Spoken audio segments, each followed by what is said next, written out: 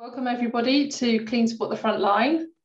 We're just going to give a few minutes as people join us on their Zoom link. So welcome and come in, and I'll do a little introduction once we've got the numbers coming up. So welcome to everyone. You are in the right place if this is what you're expecting. Clean Sport the Front Line from UCAD. This is day 2, and whether you came yesterday, whether you're just coming for today, you're very welcome with us. So I'm just going to wait for a few more people to join in and then outline the session and how it's going to work and why we're doing it. So I'll just wait for a few more people to join us. Give it a couple of minutes for the magic of the internet to work, which is great. So keep coming in. Welcome to everybody who's joining.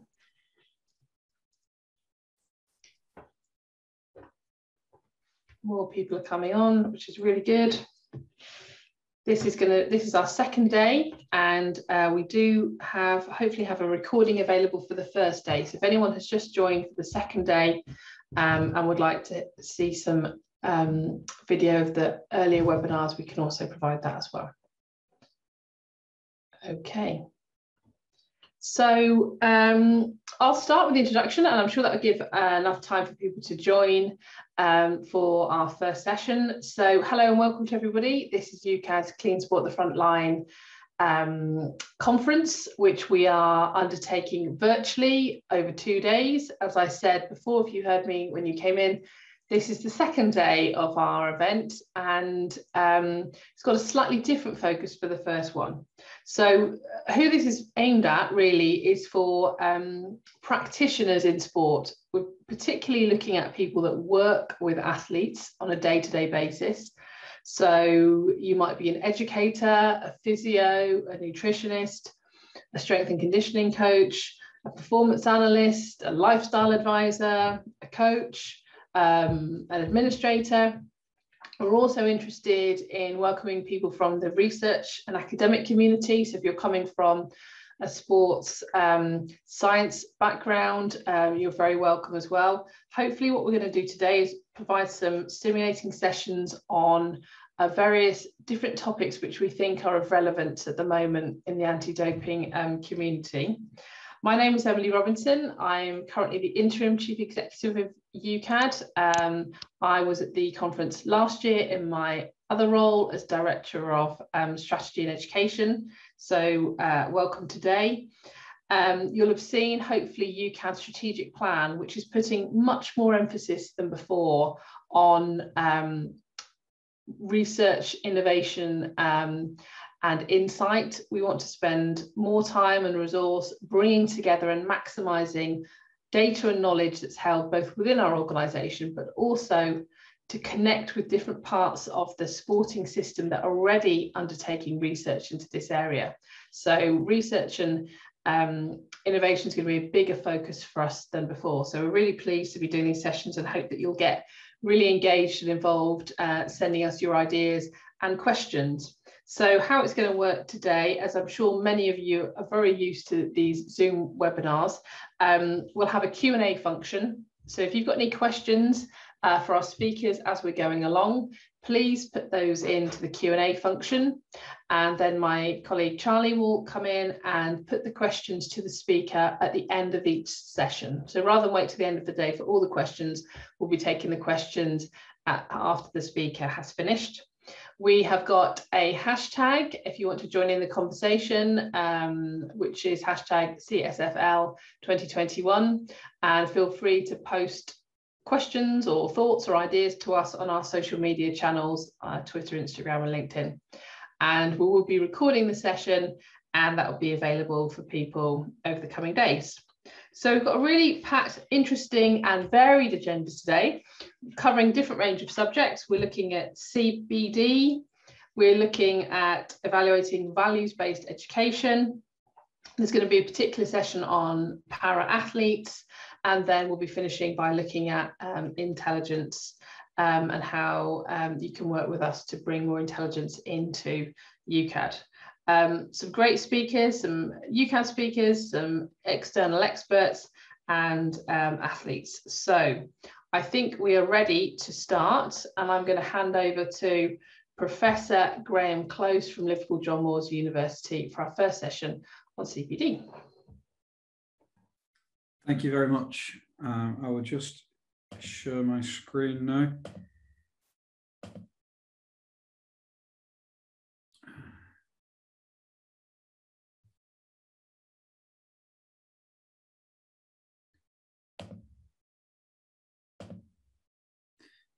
Okay, so hopefully you can all see that okay, and if not, somebody will shout, no doubt. So first of all, thank you very much for the invitation to speak to you today. This is probably the hottest topic I've seen in sport nutrition in my 20 years of working in the discipline, and brilliantly for today being a UKAD conference. I think the major controversy is all at the moment around the anti-doping and the anti-doping risks associated with supplementation. And that's what I'd like to cover today, to give you a little bit of a background behind it, and then get into the concerns that I have as an academic, but also as a practitioner who's currently working with elite sports. So in terms of some declarations of potential conflicts of interest, these are the various organisations that fund research in my laboratory. And the one to really point out for today is NatureCan, who is a CBD company that is sponsoring research in my lab at the moment. If you want to read a little bit more on this, you can free to download these Gatorade Sports Science Exchange articles, where I covered the safety concerns and the athletic claims in this article. And if you'd prefer to just switch off and get the information from an infographic, well, there you go, Asker. You can summarised my knowledge in a nice little pretty picture that you can use there. So I want to cover quickly today in my 20 minutes or so 4 things. I want to start off by looking at what actually is CBD. I then want to move on to the evidence that athletes are turning to it. The really important thing today, I would think, would be the anti-doping concerns and why I'm particularly concerned at the moment. And then finally finish with what I was advised we should be saying to our athletes at the moment. And what we cannot do, though, is put our head in the sand and just hope that this is going away, because trust me, this is not going away. Okay, so if we start off at the beginning to ask the question, what actually is CBD?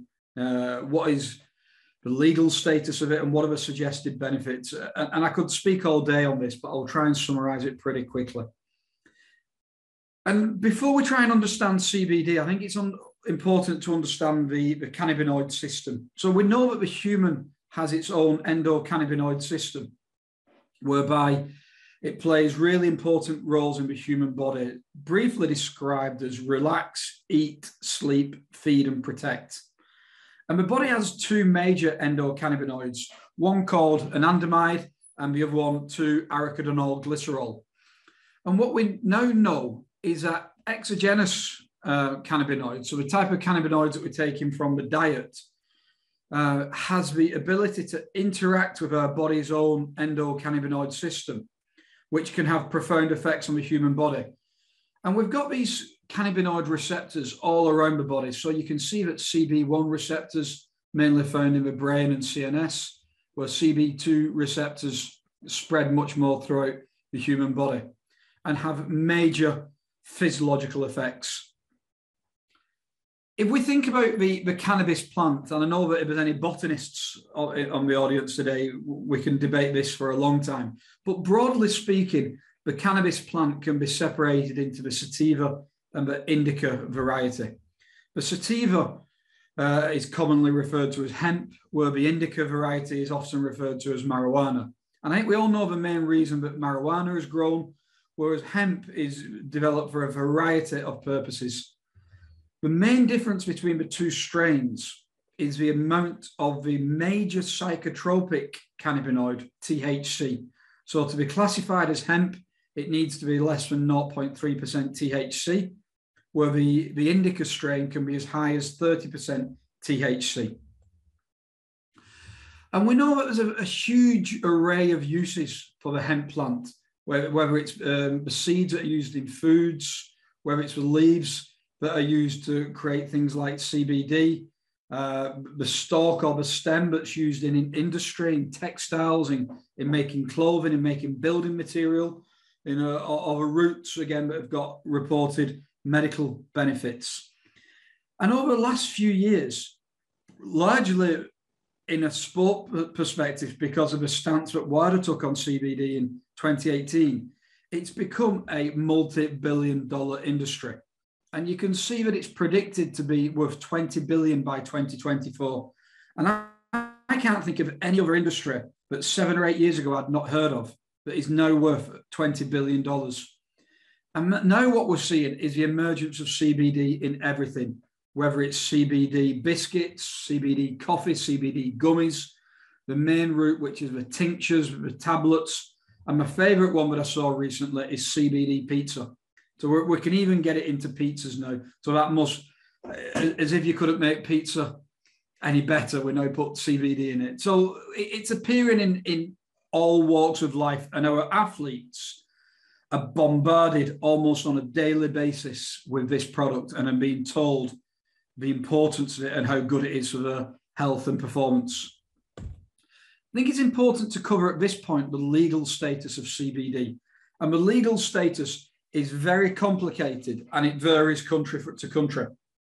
Broadly speaking, if it comes from hemp, so it's come from a plant that has less than 0.3% THC in it, and it's not being making any overt medical claims and it's being sold as a supplement, at the moment in the UK it's legal, although there's a couple of caveats on that.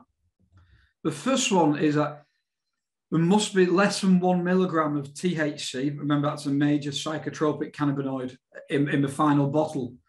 And the probably biggest change over the last couple of years was a decision to classify CBD as a novel food.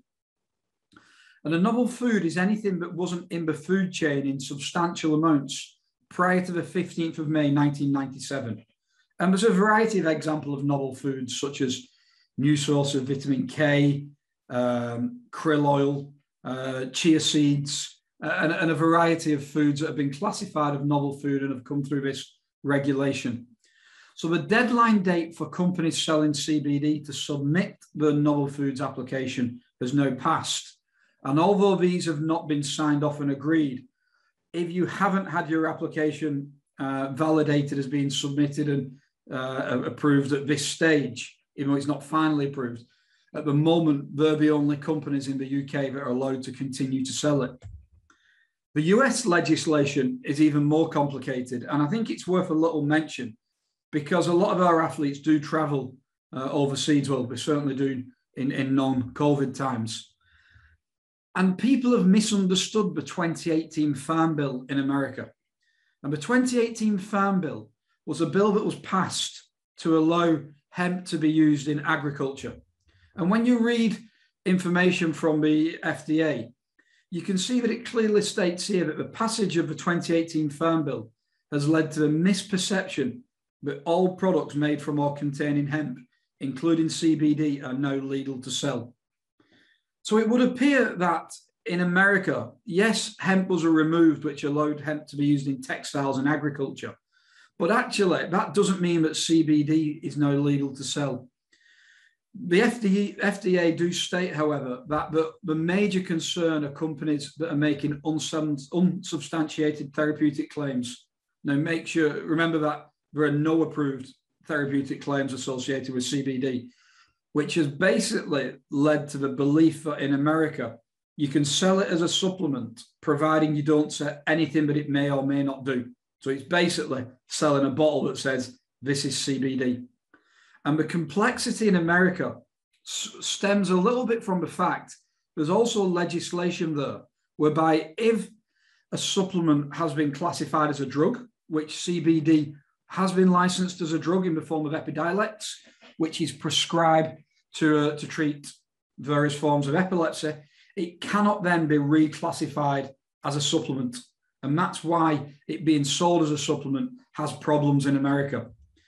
It gets even more complicated when you think that in America, we've got state by state laws as well as federal. So if you look at places like South Dakota, Iowa, and Idaho. In these states, CBD is still classed as illegal. If you look in other states, such as Oregon, Wyoming, North Dakota, we can see here just above South Dakota, here it's fine. We're allowed to sell it, although bearing in mind what I said before about the unsubstantiated claims.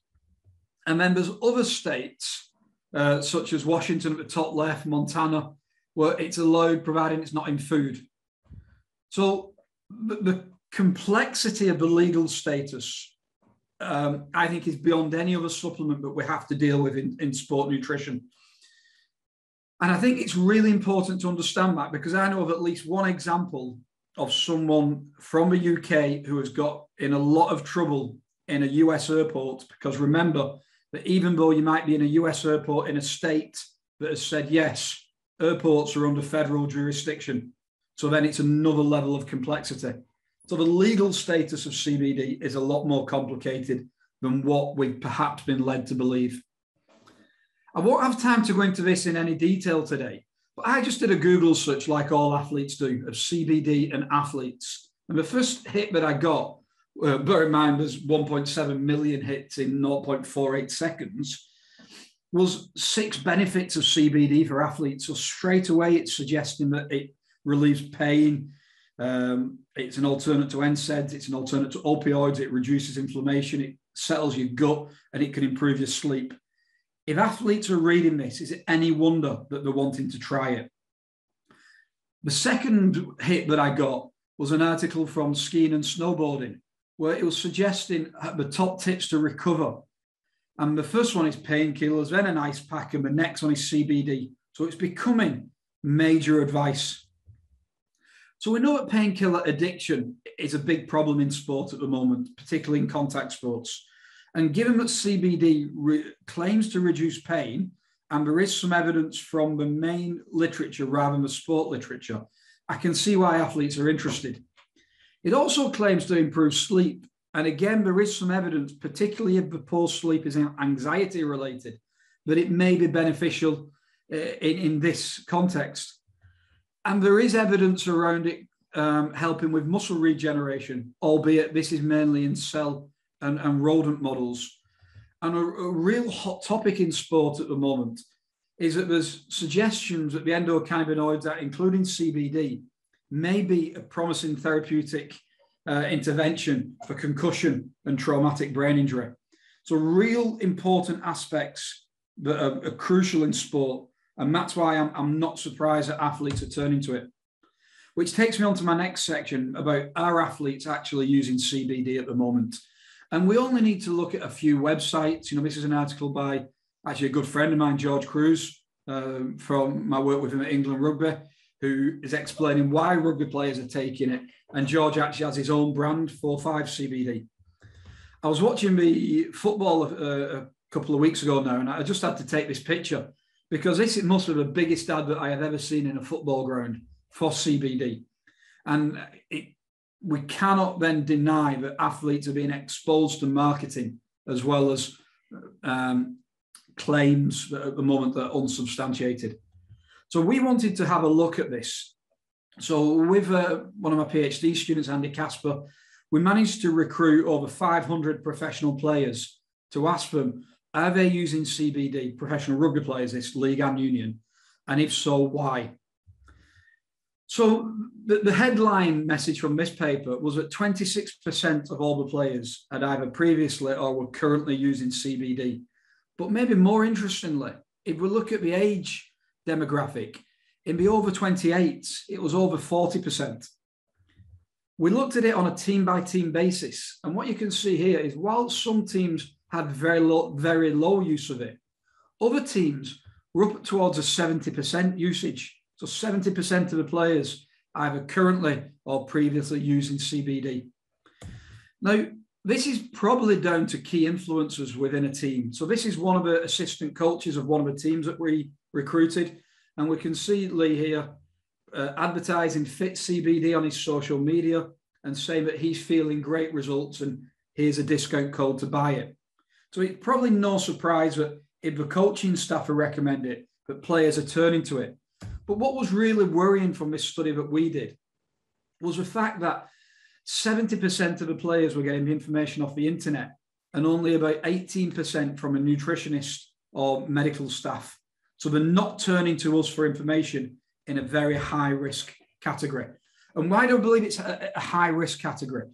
Well, we know, everyone in this room should know it, by the way, but in 2018, WADA decided in its wisdom, and you'll sense the irony in my voice there, to remove it from the prohibited list.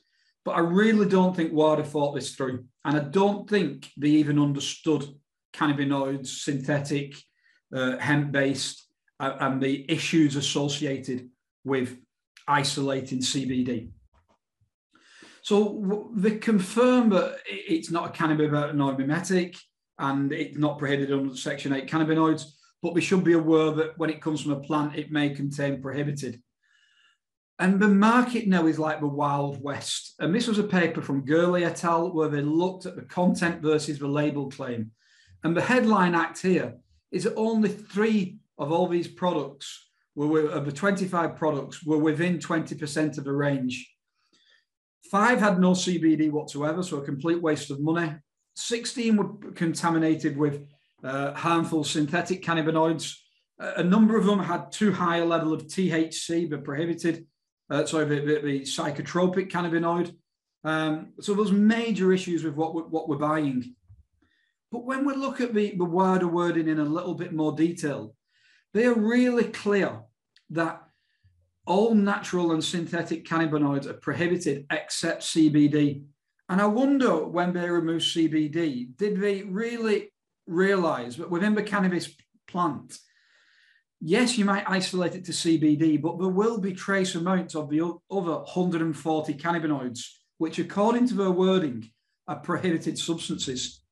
And a recent paper from the UK looked at some of the other cannabinoids in 29 commercially available CBD oils. And worryingly, yes, we can see the THC is in there, which is the one which should have been removed, etc. But look at all the other cannabinoids. All of these, in theory, are prohibited by WADA. So where THC is a threshold compound at 150 with a cutoff limit of 180 nanomoles per litre, all the other cannabinoids, according to my understanding of the WADA code, would be prohibited in any amounts. So is this a risk for athletes? So a controversial statement at this point, but in my opinion, WADA must now clarify if the trace amounts of the minor non-psychotropic cannabinoids, such as CBG, would result in an anti-doping rule violation. The current stance is simply unhelpful and confusing in what is a very confused world. So we really need, in my opinion, some clarity about these minor cannabinoids. And when it comes to THC, what we also don't know is the small amounts that are allowed in the bottles, so less than 0.3%, are these a problem for athletes? Because we know that it accumulates in fat tissue. And there's evidence from the mainstream cannabis literature that people who have been cannabis users and then withdraw, after a period of fasting, you get a reintoxication of THC, presumably from storage within fat tissue. And a similar paper showed that in cannabis users who have withdrawn from cannabis, after exercise, they got a spike in THC, again, presumably from fat storage of THC. So was this only too easy to predict that we're already now beginning to see sanctions associated with CBD? This one in skiing and this one in triathlon. Another major problem, and I believe this was discussed yesterday, is at the moment only BSCG, as far as I know, will batch test a CBD product. Yet BSCG will still batch test a product that has the minor cannabinoids in. So there's a batch test on products which in theory could still fail an anti-doping test if WADA are looking for the other cannabinoids. And my understanding is when asked, they will say, well, we could, but they don't say they do. Perhaps the answer is this. So we've seen that USADA have removed marijuana even from the UFC. And soon after that followed the NBA. And only this morning, as I was flicking through BBC Sport, I can see that WADA itself is looking into whether cannabis now needs to be removed from the prohibited list, and maybe that is the answer, that cannabis itself would need to be removed. But in the current situation, in my opinion, it is such a high risk product at the moment. So we're going back to basics, and this is where we're lucky to have some funding from NatureCan, and they're happy for me to grow cells in various concentrations of CBD to actually look at what it's doing from a muscle response regeneration perspective. But also we're going to look at some of these anti-doping risks by, in non-WADA athletes, giving them CBD, so in non-tested student population, and seeing if any of these minor cannabinoids appear and do they accumulate, and is it as much as a risk as what I suspect it is. So to conclude, what do we advise our athletes today? Well, I'll summarize it as 6 things. We have to have the conversation. It's not going away. Anything that's worth so much money will not go away. We need to explain the sport-specific anti-doping rule violation risks and explain to them why. We also need to explain the safety concerns that I've not gone into today and the lack of data on that. We need to discuss the evidence and let them know that at the moment, sport-specific evidence isn't there. And then I think we need to help with alternate strategies, and then wait for the research or wait for WADA to actually try and clarify this very, very confused field. So on that note, I'd like to finish by thanking the CBD Research Group at Liverpool John Moores. We're now a team of 6 and 2 external collaborators at the Lambert Initiative, and thank NatureCan for funding the ongoing research in my group. And thank you for your attention, and I will try and answer any questions that you may have.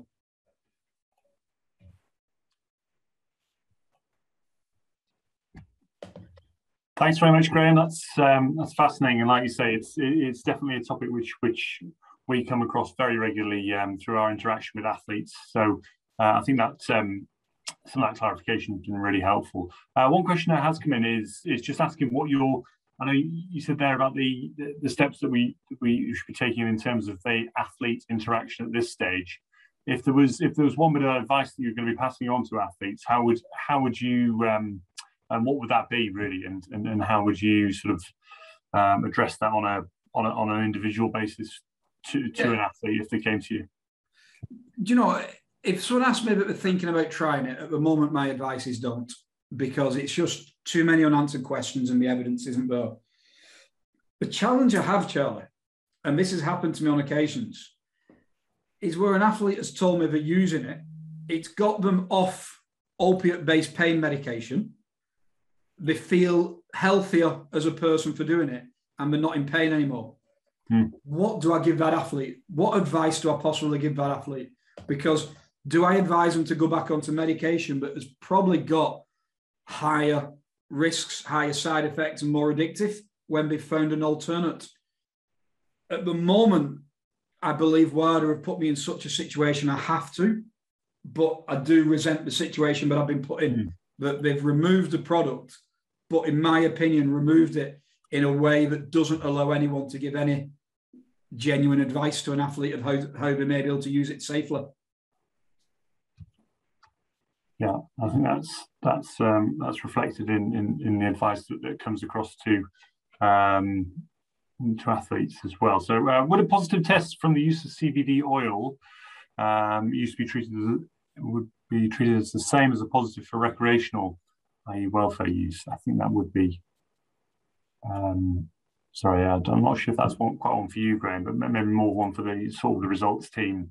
Yeah, I think that's probably more for you guys. But the fact that what we're looking for is THC, I don't know how they would differentiate whether that THC has come from the CBD product or from the cannabis itself.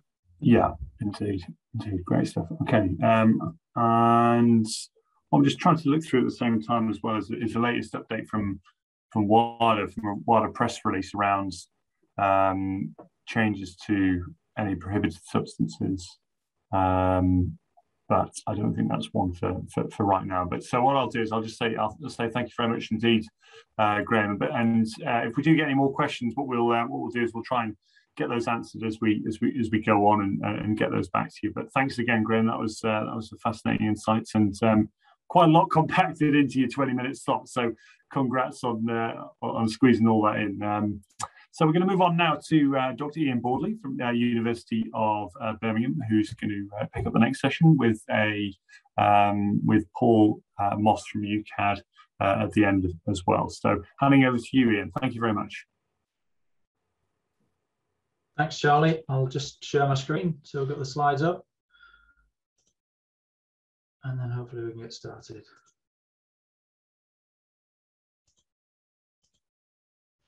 So hopefully everyone can see that. Okay. Yeah, so good afternoon, everyone. Yeah, so this piece of work that I'm going to present over the next sort of 20 minutes or so is a piece of work that was commissioned by UCAD to develop a survey to monitor and evaluate education sessions within the new LMS system that we've heard about yesterday. So it's an anti-doping education platform that's going to deliver education through the internet and remotely. So before I get started with the presentation, I just want to take this opportunity to thank my collaborators on this project. So Martin Chandler, Sue Backhouse, Andrea Petrozzi, and Laurie Patterson, who have all been involved in this project at all stages of the work, from when we put the initial bid into when we delivered the final report. And also thanks to UCAD and the team there as well, because this has very much been a piece of research that's been co-produced. And UCAD, we've collaborated with UCAD at all stages, and I think that's really benefited the project and why it's been a successful project, in my opinion. So we'll get started with the actual presentation. Now, what I want to do first is just quickly show you the project specification that UCAD put together. So this is what they're asking for. So basically, they wanted the survey to be based on validated and reliable tools, so predominantly based upon existing measures that have shown to be appropriate in the literature. Secondly, they wanted to make sure that it was fully anonymized, so people could answer in confidence without risk of being identified or deductive disclosure, so we couldn't trace back to individuals. It was much more targeted and being developed for a consensus viewpoint, so we could look at what the effect on a group that's received a certain type of education has been, and we could look before and after education delivery to see what the effect on certain psychological variables, certain types of knowledge have been as a result of the education delivery. And that would help with the effective monitoring and evaluation of those education sessions, and therefore inform future education as well and development of education. And that's something that I'll reflect upon as we go through in terms of different elements of the survey that will help with that informing future education. And finally, also to allow the opportunity to participants to express views and give feedback. So alongside the measures and the tools that we've included in the survey, there are also numerous opportunities for sort of qualitative feedback that again gives that sort of depth of information, that richness that allows future education delivery to be informed by that. And I'll touch upon some elements of that in the presentation today, but we are predominantly focusing on some of the tools and measures that we've incorporated in the survey.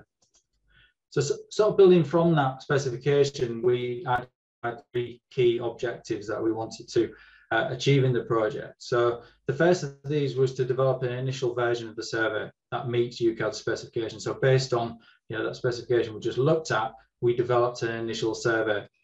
Once that was developed, we would then administer that to 2 separate samples. One of those was a convenience sample that we could collect quickly. Another one took more time, but it was a specific sampling from the population that will be engaging most with the LMS system.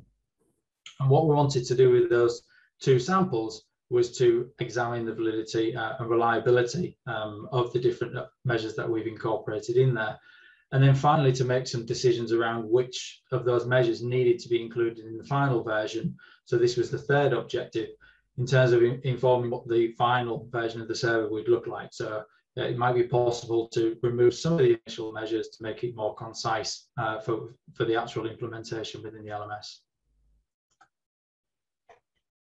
So if we go on to look at the actual timeline for the project, so we started the work towards the end of January, and in early February, we were developing the survey. So when we put our bid together for the initial project, we had an initial design of the survey, but then we built upon that design in collaboration with UCAD to sort of tailor it completely to what UCAD required, and added in one or two elements at that point.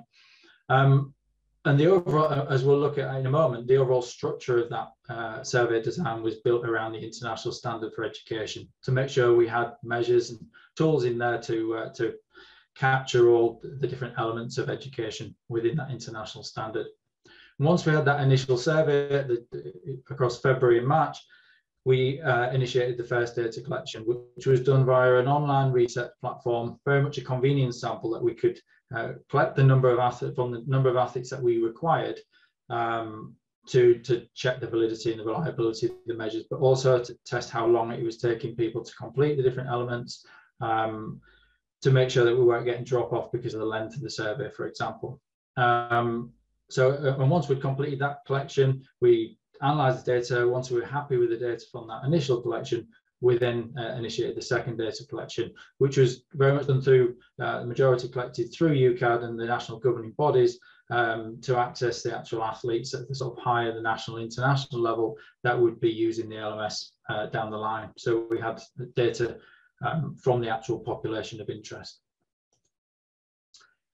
So just a little bit more in terms of the overall design. So I mentioned there the International Standard for Education. So we've got these elements you can see on the screen now of the international standard. So firstly, in terms of values-based education, we included several attitudes measures. I'll talk about those a little bit more in a moment. But alongside that, we also included some non-attitudinal measures to capture the breadth of the sort of psychological variables you'd be looking to influence the value-based education.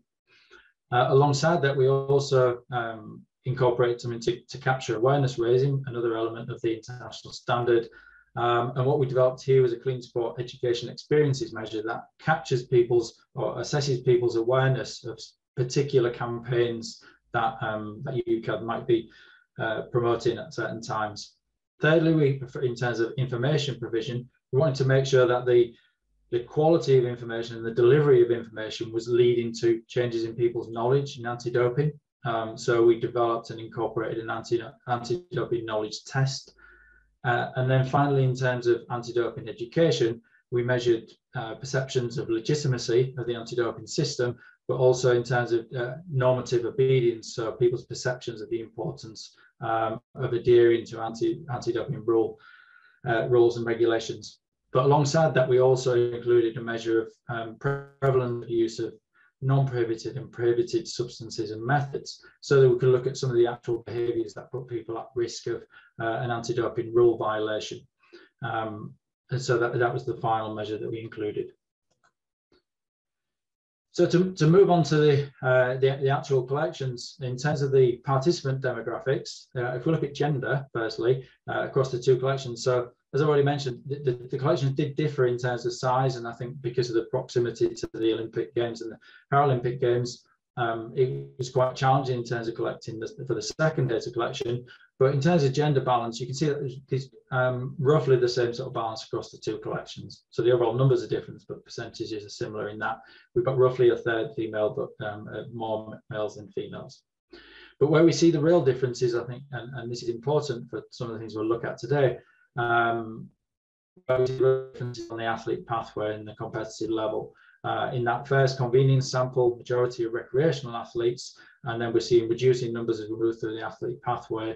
When we look at data collection 2, we see the opposite, where we've got the lowest numbers in the recreational and talented, and then progressive increase in numbers as we move to national and international. And that allows us to make some comparisons across those samples in terms of the mean scores for some of the different measures, because we would expect the second data collection, this to be athletes who have experienced much more anti-doping education and clean sport education to date. So if we want to look at some of the findings from our analysis, and this really is just a sort of a snapshot of all the analyses that we did. The ones that I've selected are the ones I think that are of most interest to this audience. But firstly, in terms of value-based education and the attitude measures that we've got in. So we've got the performance enhancement attitude scale, which is the most widely used doping attitude scale in the literature. But we also included, if you look to the right here in terms of evaluation and activity, some semantic differential scales. And they're also quite commonly used in the anti-doping literature. So we wanted to make sure we were including those measures because they're the ones that are most commonly used. And what we see across those three is that we've got generally low levels of evaluation of how appropriate dope is and people's attitudes towards it. So generally, quite negative evaluations of doping, which is a positive thing for us and very reassuring. And across the two samples, slightly lower levels of evaluation of doping in terms of the attitudes for the more elite sample. But what we also included was a measure that distinguishes between the functional attitudes and the moral attitudes.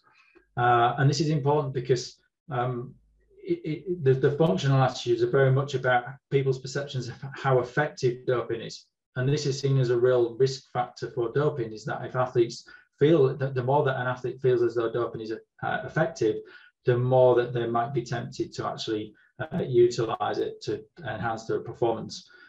So what we've included here is a measure that we've been developing, validating over recent years that distinguishes between those functional attitudes and also the moral attitudes that, how morally opposed to doping are athletes, and separates those two out. And what we see here is that for the functional attitudes, fairly low perceptions of the functionality of doping, but lower levels, importantly, for the more elite second sample.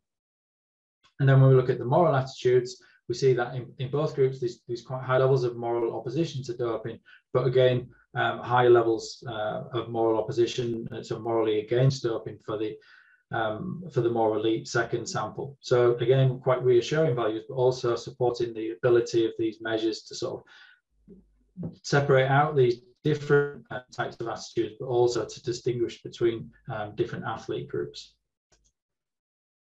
And then still staying on values-based education, we also included three other measures that were non-attitude measures. So first of these was doping self-regulatory efficacy. So this is an athlete's perception of their ability to resist internal and external pressures to dope. So how confident are they that they can resist those pressures? And quite high levels of confidence here for both groups and slightly higher levels for the more elite group. So reassuring in terms of the scores for that first one. Secondly, in terms of doping willingness, this is about athletes' willingness to dope when they're put in situations of real vulnerability. So, for example, when they're injured or coming back from injury, which is a known risk factor or risk period for doping. And what you see here is quite low levels of doping willingness in both groups, but again, the lower levels for the more elite sample, so distinguishing between the two samples there again. And then on the final one, doping moral disengagement is about an athlete's ability to rationalize and justify engaging in doping. So what we've seen from the attitudes is that on the whole, athletes have a quite high moral opposition to doping, so they don't see it as something that's acceptable. So if athletes are going to engage in it, they're going to need to find ways to rationalize and justify doing it. So this is an important measure to include to capture that. And what we want to see here is very low levels of people's ability to rationalize. And this was on a 7-point scale, so those scores indicate quite low levels of rationalizing doping. And again, the lower levels in the second sample, which is overall more elite across the two. So again, all of these and the interrelationships between these different measures, suggesting it's important to include these three separate measures alongside capturing the attitudes. So if we move on to look at awareness raising, so what this is about within the international standards is about highlighting key topics and issues. So it's very, very timely. This is time sensitive. So it's when particular issues within anti-doping need raising, then there might be a particular campaign behind it from different national anti-doping organisations.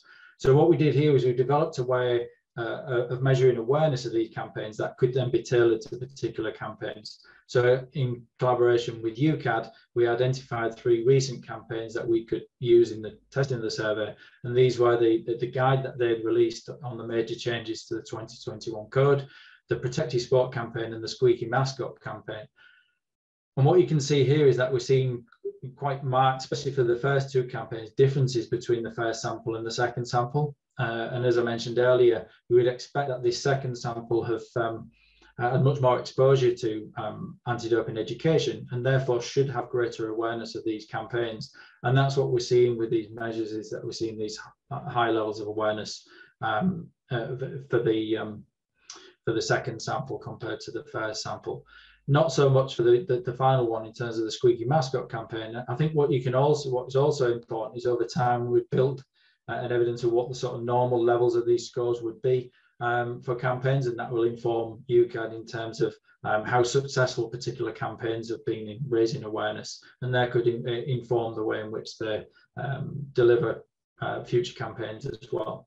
But alongside these quantitative measure, we also incorporated the opportunity for qualitative feedback. So this was one of the areas where the open responses, and we found that we got lots of very useful information through that, and including in the second sample with those that will be regularly using the LMS. So this supports the usefulness of including those open responses, and again, very useful comments that could feed into development of future campaigns. In terms of information provision, so this is about providing accurate, up-to-date anti-doping material, but also interesting is making sure that when that information is provided, that athletes are actually taking it on board and internalising that, and it's developing their knowledge.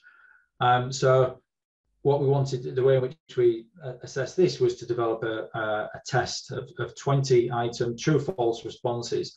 But what we wanted to make sure was that this test wasn't too easy, but also that it wasn't too difficult as well. So we were hoping for scores somewhere around the midpoint or maybe just above. And what you can see here is across both the samples, that's where we were getting the sort of the mean scores for the different points in the athlete pathway. And overall, a general pattern towards increasing levels of knowledge as we move through the athlete pathway, and athletes are being exposed to more anti-doping and clean sport education.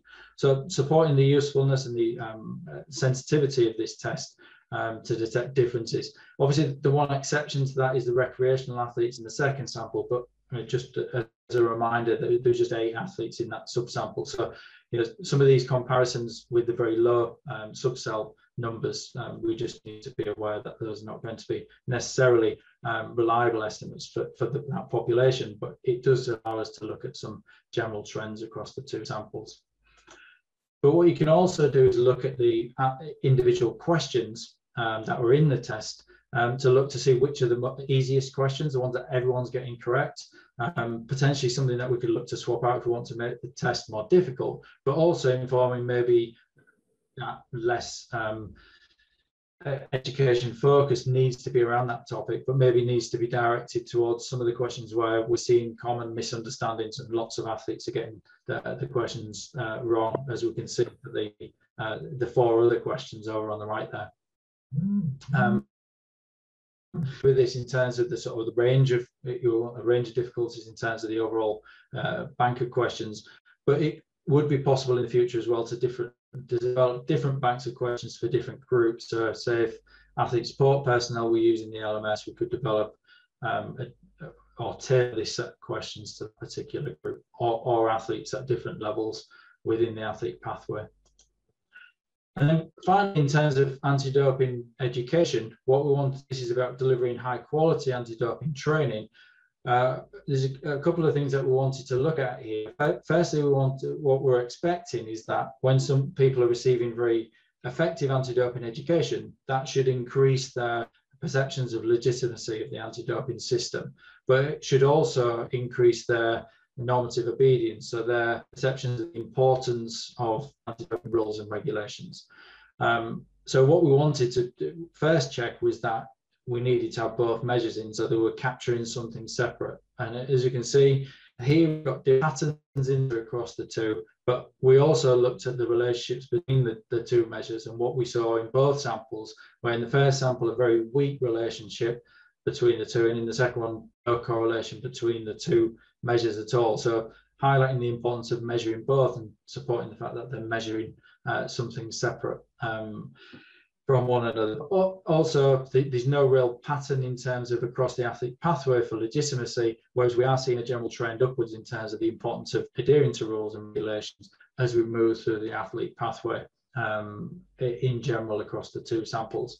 So supporting the importance and the usefulness of these two measures in looking at some of the effects of anti-doping education. But what we also wanted to do was to look at the prevalence of use of a series of prohibited and non-prohibited supplements, substances, and methods. This is just a selection of some of the ones that we had in the survey that you can see as some of the key ones. But on the whole, what we saw for these prevalence estimates were generally in the sort of what was consistent with the literature. So what I'm showing here are the values for sample 2 in terms of the percentages. And what we are seeing is generally consistent with the literature, again highlighting that athletes are still engaging in behaviours that are putting them at risk of an anti-doping rule violation. So if we think back to yesterday's presentation by Terry O'Rourke around informed sport, and then Graham Close's recent presentation that we've just heard in terms of people's use of non-prohibited supplements, there's obviously a risk attached to those. And based on the prevalence that we're seeing here, then that highlights the importance of the education around people knowing how to put them to minimize the risk around inadvertent doping. But we're also seeing people engaging in other behaviors that put them at risk of anti-doping rule violations in terms of using prescription medications and prohibited substances and methods as well. Lower numbers, as you would anticipate, but still enough athletes to make this something that we want to see reducing over time as a result of anti-doping education. And that's what we would be looking for on this self-reported use scale, is looking for changes over time in people's use.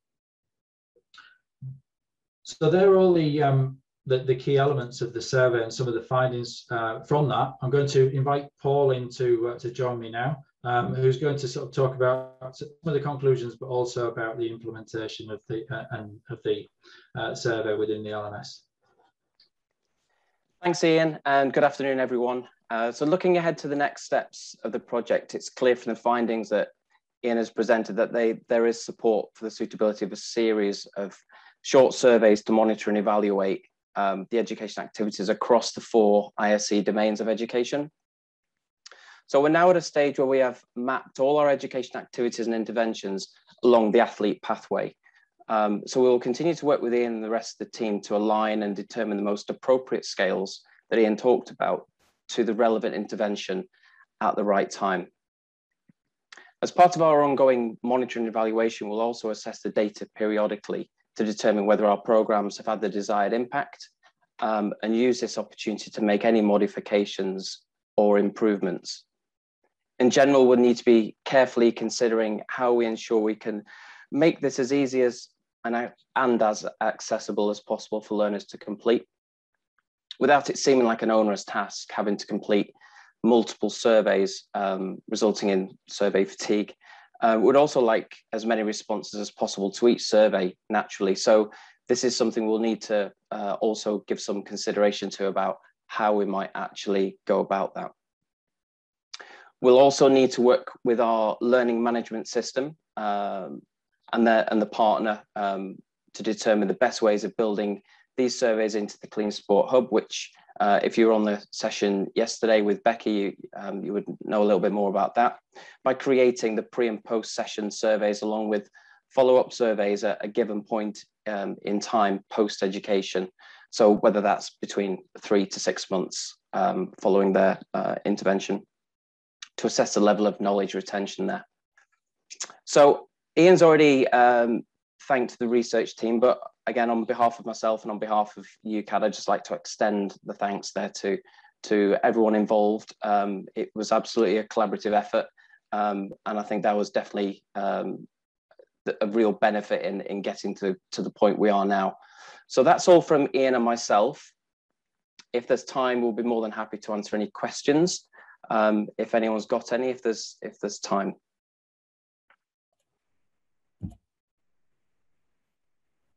That's fantastic. Thanks very much indeed, both. Just want to wait for a couple more questions to come through. I wonder if it's one for Ian and maybe Paul to chip in. It might be a bit of a provocative one coming from an education standpoint. But in terms of like the sort of prevention rather than, you know, or catching through testing, and is that, do you feel like there's a bit of a paradigm shift recently, maybe towards more of a focus on trying to educate athletes throughout their careers rather than just relying on a testing program, which is seen as more traditional stalwart of anti-doping? Yeah, so I go first, Paul. Yeah, go for it. Yeah. Yeah, so I think, yeah, definitely in the sort of 10+ years that I've been involved in sort of working in this area, we've definitely seen a huge shift towards this. I think the culmination of that has been the development of the international standard for education that we've seen come in this year. But we've also, you know, one of our early projects, we've conducted a scoping review of literature in this area, and you can see the trend in the amount of research that's been conducted in this area, but also the increasing numbers in the education teams in national anti-doping organisations that are then utilising that research evidence to inform their practice. And I think you mentioned there, Charlie, in terms of the athlete pathway and people at different athletes at different levels. I think, you know, I was looking at the UKAD website earlier today, and you can see how education is being tailored and delivered to athletes at different levels, and recognising the importance of sort of early intervention as well. And there's definitely more that we need, and we're always wanting more investment, but things are definitely moving in the right direction, I think, from our perspective. That's really interesting. Puts it all into a bit more of a sort of a context of the wider sort of timeline of anti-doping, I suppose. Paul, have you got anything to add on to what Ian just said? I think Ian covered all the main points there. I think from our perspective at UKAD, I think we can see this shift in a number of our education programs and interventions, and how we're actually trying to educate further down the pathway, whether that be at an athlete level or the practitioner level, the athlete support personnel, trying to embed that education information and the awareness further down the pathway for those individuals. And I'm not sure if you caught the session yesterday with Nikki Costa, who's helped set up our Insight and Innovations team. But if there was, and she talked a lot there about the availability for research opportunities, and we're, you know, essentially all ears for submissions and ideas at this stage. Is there anything that, if you could, you know, wave your research funding wand, that you'd want to commission immediately to get out? I think the main thing that we really need is more longitudinal research. So we need the funding, so the long-term funding and funding for research groups that can stay together over a period of time. To get more robust evidence and to look at what's happening over time in terms of athletes' development and athlete support personnel in terms of their development, and actually what point is it important to administer different types of education. And we'll only really be able to evaluate that by doing research over time, but that needs more long-term funding and high levels of funding to do that type of research, and obviously more funding for evaluating interventions as well. We're seeing a little bit more of that, but again, just going back to that scoping review that I mentioned, it is still a very small number of studies that are actually evaluating education activities. So we definitely need more around that area. And Paul, would you agree with Ian there, or is there something that you've got up your sleeve that you're going to spring on Nikki? Nothing up the sleeve at present, but off the back of the last 2 days, it has got me thinking. No, I definitely agree with Ian about the longitudinal aspect. Everything that's been done in the past, you know, within this field has been very short-term interventions or semi long term, if that makes sense. But I think, yeah, having something over a number of years, 5+ years, even longer, would be really advantageous to have. Fantastic. Thank you both very much indeed. Paul, you can go and put your feet up now, put the kettle on. But Ian, I'm afraid we're going to require your input for just a little bit longer. We're delighted to kick the next session off, titled Understanding the Needs and Views of Para-Athletes and Support Personnel towards Tailored Clean Sport Education. We have a great panel to join Ian, who's going to lead the discussion, with Andrea Petrozzi, Paula Donovan from Sport Island, and our esteemed para-athlete Ali Joad, fresh off the flight from Tokyo. So we're delighted that you, all four of you, can join us this afternoon. So I'll hand over to Ian to get things going. But just as a little nudge to those of you all watching, this we will be looking for input from everybody as well. And you know, in the virtual conference world, this is the equivalent of the bit where people will be wandering around with microphones normally, trying to get some interaction from the audience. So we've got a great panel, so don't be shy, get your questions on the group, and I'll hand over to Ian. Thank you.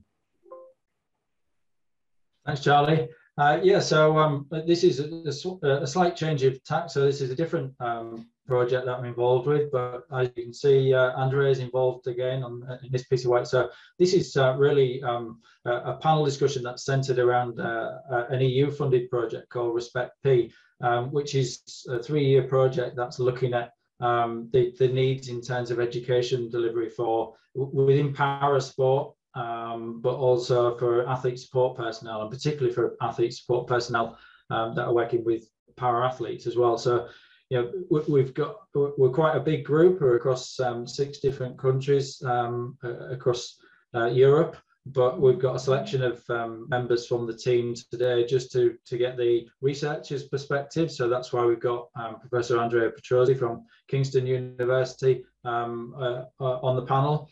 But we want the practitioners' perspective as well. So I've got Paula Donovan, who's education manager from Sport Island. But we also want the athletes' perspective as well. So we've got Ali Joad, who's, as Charlie mentioned, fresh off the plane from Japan. Hopefully he's back into our time zone now, but and settling back down. But yeah, we very much want the athletes' perspective as well in terms of the needs for education around parasport. But I should probably mention that Ali's also a researcher and conducting his PhD at the moment as well. So he's and he's also one of our athlete researchers on the project as well. So he's yeah, very much can give an angle on from the research perspective as well.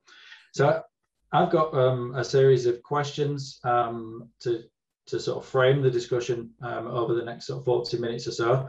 But we do very much want questions from the audience as well. So I've got a starter question for each of our panel members, and then I'll just keep an eye on the Q&A and to see what questions are coming in. But yeah, I think in terms of the first question, and I think Andrea's got a slide to go with this one as well, but we was just hoping whether you could yeah, provide a summary of the literature relating to clean sport in parasport. And this is because you're leading one of the work packages for the Respect P project that has been conducting a literature review around this area. So I'll try and get that slide up for you as well. Just as I do have the slide because I made corrections. So if that's okay, I will share mine. Yep. Okay, fine. Thank you. But let me introduce myself first. And for those, I don't know, it's hard to see the audience at the moment, but I've been involved in anti-doping research for almost 25 years now, including my PhD research back in early 2000 or even before. The reason why I mention this now is because looking at the literature on para sports and anti-doping, it's very, very like what the situation was when I started to do my PhD and started to look around the PhD about 25 years ago, which to summarize it, there is not much to summarize because it's very fragmented, a few papers driven by probably personal interest without much of a research agenda. In one way, it's good because it can be shaped, but it's very, very difficult to summarize. So instead of a summary, I try to create a map. If I like to share my screen, I assume that you all see. Someone please confirm that you see my screen. Thank you very much. I see Ali nodding. So what you see here is not a bad map, but the number of papers behind that is approximately somewhere around 25, maximum 30 papers, including reviews and empirical studies. To put it in context, and we narrowed down for about 100 papers and then selected 35. And before I go further, I need to mention that I'm working on this work package together with staff and students from Münster University. So the work I'm presenting is not just mine, but I receive huge help from staff and students from Münster as well. So we identified about 100 papers that would be relevant that talks about anti-doping, doping in parasports in competitive level. And then when we narrowed down to empirical studies or reviews, which means we excluded all of the papers that are discussing what might be a problem, what might be a challenge, but without actually providing any answers or any empirical evidence. So to put that in context, the 30 papers that we probably will end up including, one is going beyond the anti-doping rule violations, as you can see in the picture. But also, Ian can say that we are working on a similar mapping exercise for non-parasport events. And the number of papers including there is around 300. So that it's a 10-fold amount of information and evidence available in non-parasports field. What interesting is what you see there is there's strictly speaking anti-doping rule violations. There are a few papers on testing, and that's limited to testing done at the Olympics and the Paralympics Games in the past 3 years. Unlike you see elsewhere, the information provided by WADA through the laboratory reports and anti-doping rule violation reports are not used in research. This is an upcoming trend elsewhere, but there is absolutely no evidence for that in parasports or in relation to parasports. So there's a huge opportunity there and a gap in the literature.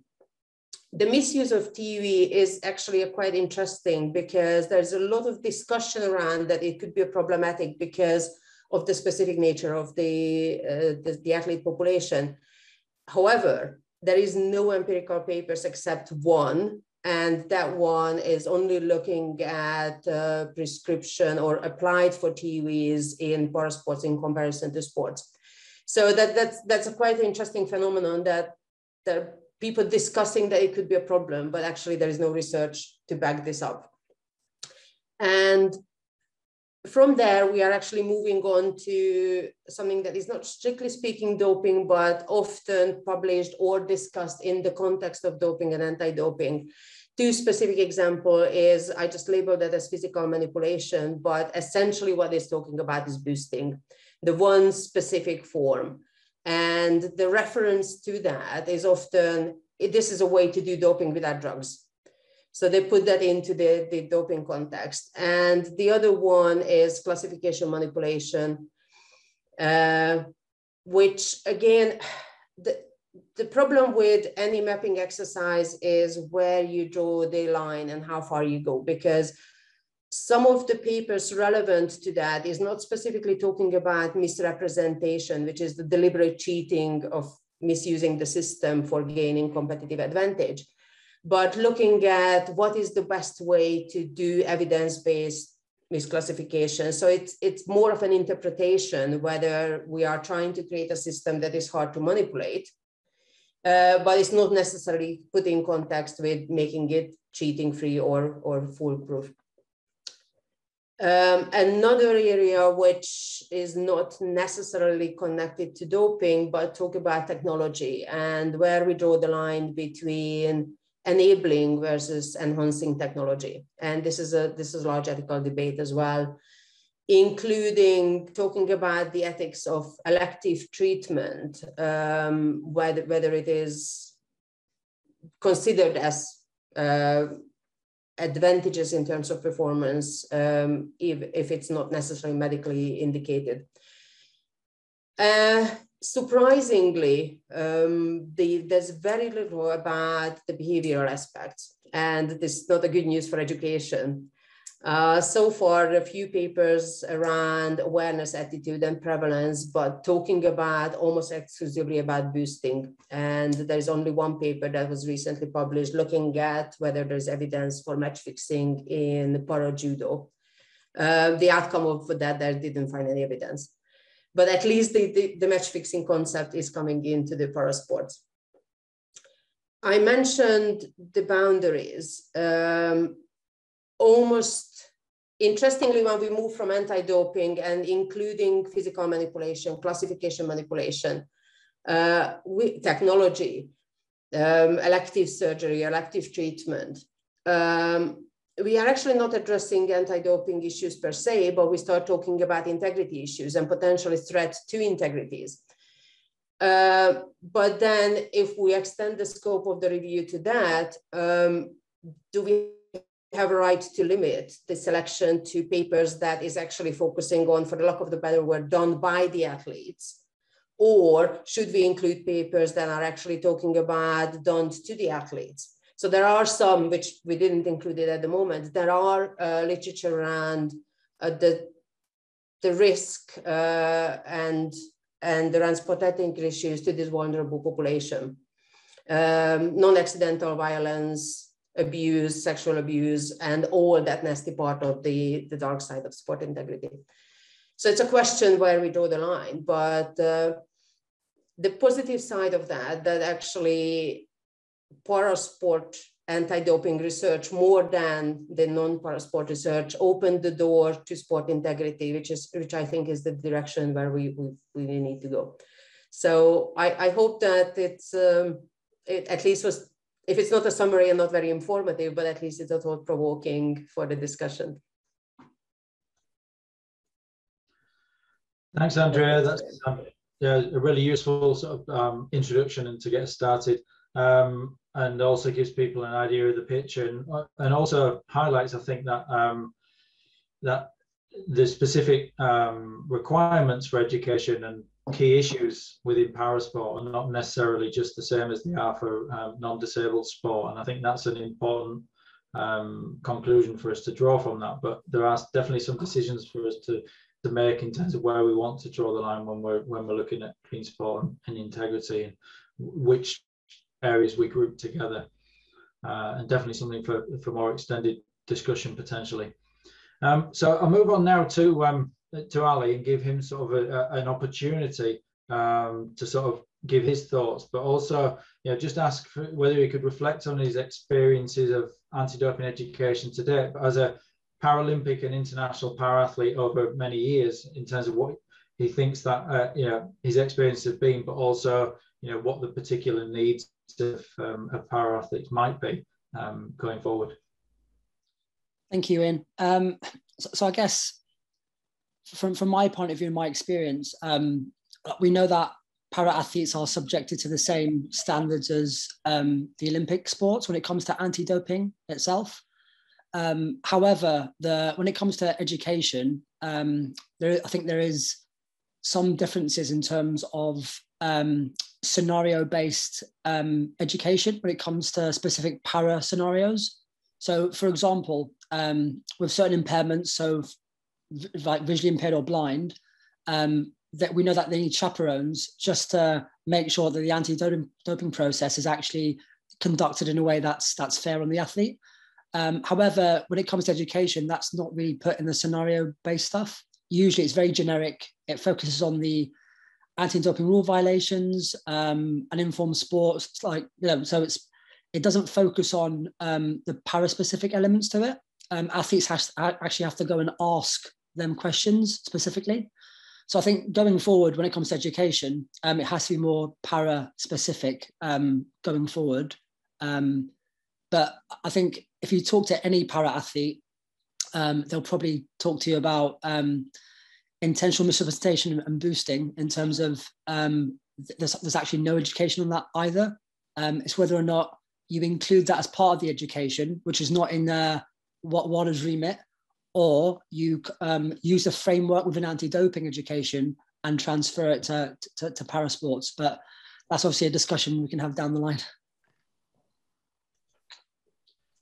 Thanks, Ali. Yeah, some useful points, I think, for us to pick up on and discuss more as we go forward. I think one of the key things there is that, as you mentioned, and as Andrea mentioned as well, is that for many para athletes, the minute you get talking about integrity issues and clean sport, some of these other issues are going to be raised. So there's certainly going to be an opportunity to address those there. But obviously, practitioners that are delivering those sessions need to have the requisite knowledge and background and training to be able to answer and address those issues, but also to appreciate some of the specifics relating to clean sport and anti-doping education for para athletes. So I think that'd be a useful point for us to sort of move over to Paul and get the practitioner's perspectives, just in terms of your experiences delivering anti-doping and clean sport education with para athletes specifically. What is there some of the other things that you reflect upon from those experiences that suggest that there might be some specific needs around para athletes? Yeah, I think, thanks very much, Ian. I think Ali probably highlighted one of the major issues that I would see, in that although particularly in Ireland, Paralympics Ireland would be very similar, analogous to a smaller national governing body of sport. And although the burden of testing is the same, the lack of resources available to those smaller NGBs or Paralympic Ireland is definitely very relevant. And I know if you were to go to any program in sport and you'd say, what are the biggest challenges? Resources is probably one that I'd highlight every single time, be it human or physical. But for me, in terms of the implementation of an anti-doping education program, it's very important for me to find, first of all, the champions within those organizations that will be able to really get the message out there, to find tutors that are equipped to understand not only what the anti-doping education program is, but also how it fits into the context of the Paralympic movement. So, for example, there's no sense in me training somebody to tutor on an anti-doping education program if they don't really understand what classification manipulation is, if they don't understand what boosting is, because whether it's part of the anti-doping program or not, it is still something that, from when we've spoken to athletes, it's still something that they're going to talk about. So it's very important to try and find those people within the organizations to try and, first of all, that they're going to champion the message, but that they're able to engage with the athletes in order for them to be able to answer the questions that athletes are going to put to them, I suppose the other thing is that we say, like, one of the cornerstones of the anti-doping program internationally is that, that it should be athlete-centric, that an athlete's first experience of an anti-doping program should be education. And I think that maybe we're getting closer. We're by no means there in non-para sport, but it's definitely not there in para sport. For instance, exactly what Ali said, I did a Zoom session for the Paralympic Games, and one of the visually impaired athletes came onto the session and said, did anybody else find that very difficult to actually view? Because I just didn't have the technology available that was compatible with the software that visually impaired athlete was using. So it definitely is multifaceted, but I do think that we are starting to move in a direction that is more, that we are increasing the accessibility, but we're definitely not there yet. Thanks, Paul. That's really helpful. And I think that's a good conclusion there. Is that, and similar in some ways to the conclusion in the previous session, that we're moving in the right direction, but we're definitely not there yet. And I guess that's one of the aims of our overall project, isn't it? Is to try and inform education within this area. So that's an important objective for us. While we've been discussing those initial points, quite a few questions have come in from the audience, so that's really good. I'm just sort of working through those. I'm not necessarily doing them in the order that they come in, but I'm trying to pick the broader questions first, and then we'll narrow down to some of the more specific ones as we move forward. So the other question came in from Claire Lane, asking to all the panelists potentially, in your opinion, is there a need for clean sport education to be tailored for parasport athletes that doesn't simply focus on adaptation to the testing procedures? And I think we've probably covered that to some degree, but then there's a follow-up from Claire that then goes on to say, specifically in terms of scenario-based, when we're doing scenario-based, value-based, potentially education, do we need to tailor that specifically to the needs of para athletes? So I don't know who wants to answer that one first, but Ali, you're probably quite keen, I would think. Yeah, so I think when it comes to clean sport, so the first question, we need an actual definition of what it is first. Many athletes seem to have this perception of different levels of what it is. I think the system needs to do better in terms of defining that for athletes. And then you can tailor the education after that. But it's obviously something that has been worked on for many years and we still can't find an actual definition of it. So I think for me, does clean sport kind of involve IEM and boosting with it, or does it involve just substances? And at the moment, the system is just tailored on substance doping.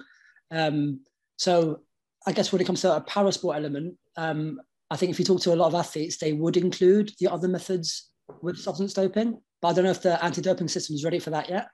And when it comes to scenario-based stuff, definitely. I think athletes will only learn if it's related to them. At the moment, it's very generic and athletes have to go find that information and it's not really transparent and easily accessible for them. So I think it's very important that if we want to educate para-athletes, you need to be able to relate to their scenarios. And I think the only way to do that is by speaking to the athletes because they have all the experiences to kind of inform that education process. Thanks, Ali. Andrea, Paul, do you want to pick up on any element of that in terms of the specific needs of para-athletes? Yeah, I definitely think, I totally agree with Ali. To be honest, I think that we're probably, even at the level of scenario-based education in non-para sports, I still think that there's work to do. So I definitely think that there's work to do in the para sports. One of the things that I really think is going to be vital over the next few years in terms of anti-doping education is the idea of this ethical decision-making, the values-based education. So where you're actually doing those modules where it's not necessarily specific to a particular anti-doping rule violation or classification manipulation or anything like that. It's about education on a framework where you can instill this idea that I'm going to make the right decision based on these different ethical dilemmas. And I think that that's one of the things that would be very beneficial because, again, you can specify or you can make it specific to any of the different scenarios that you're implementing your education. So I think that that's one of the big things. And again, the values-based education, I mean, we do try, where possible, to try and give scenarios that are specific to the forum that you're dealing in. But again, we don't do enough in terms of the Paralympic sports, I don't think. Thanks, Paul. I think that's, I think what we're highlighting there is the importance of having those specific scenarios that people do perceive relevance to, but there's definitely work needed, I think, in terms of developing those for para athletes. So hopefully that's something that we can sort of inform through our project over the coming year or two. Just to sort of move on to a different question, there's one that's quite specific to you, and Andrea, because I realise you didn't get a chance to answer that last one. It says, where do you see is the biggest gap in the literature when it comes to doping in parasport, which might be quite a big gap or a big question. But it says, I guess the follow-up to that is, what research would you like to see occurring? So I guess that's a little bit, you can be a bit more specific if you answer the second one, whereas it might take a while to answer the first one. I think the gap is, I can answer that very short, in a short way, gap is everywhere. at the moment, any research you do in para sports is unique and publishable. That does not necessarily mean that it's always valuable and the most useful. What I would like to see is evidence base behind the putative problems. And I'm not negating any of them that was raised in the literature or by the panel discussion, but I would challenge anyone to find a publication in non-para sports that doesn't start with the sentence that doping is a big problem, doping is widespread, doping is increasing. The evidence, whether we like it or not, is either not there or actually point to the direction that the most evidence is somewhere around the 10%. It goes up to 20. Now we are just starting to see evidence for the prevalence of doping and the prevalence of different types of doping emerging.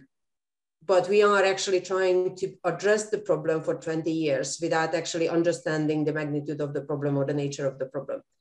So what I would like to see first is actually looking at the problem, identifying the size of it and the nature of it.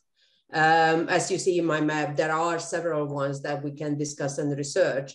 And once we actually know what we're dealing with, then try to find a solution for that, rather than following the same route as we did in anti-doping, that we had the solution first and then we still try to identify the problem. Yeah, thanks, Andrea. I think when we were sort of preparing this panel discussion, one of the key things that we would like to see is that the sort of 20 plus years of social science research in non-disabled sport, we could learn some of the lessons from that, so we can shortcut get into very good answers in the research within parasport by learning from some of that. So I think that what you say there's got real relevance to that. Just moving on to another question that's come in. This is from Scott Murray. So hi, Scott. And he says from the panel's experience and research, but I would think this one might be suited to Ali in terms of experiences, is how well are athletes looked after in doping control? So if we're thinking about para athletes and people with specific impairments, disabilities, what would you say to that one in terms of how well athletes are looked after, para athletes? So from my experience, the DCOs are very well trained for every scenario, because they have to be, just in case anything happens.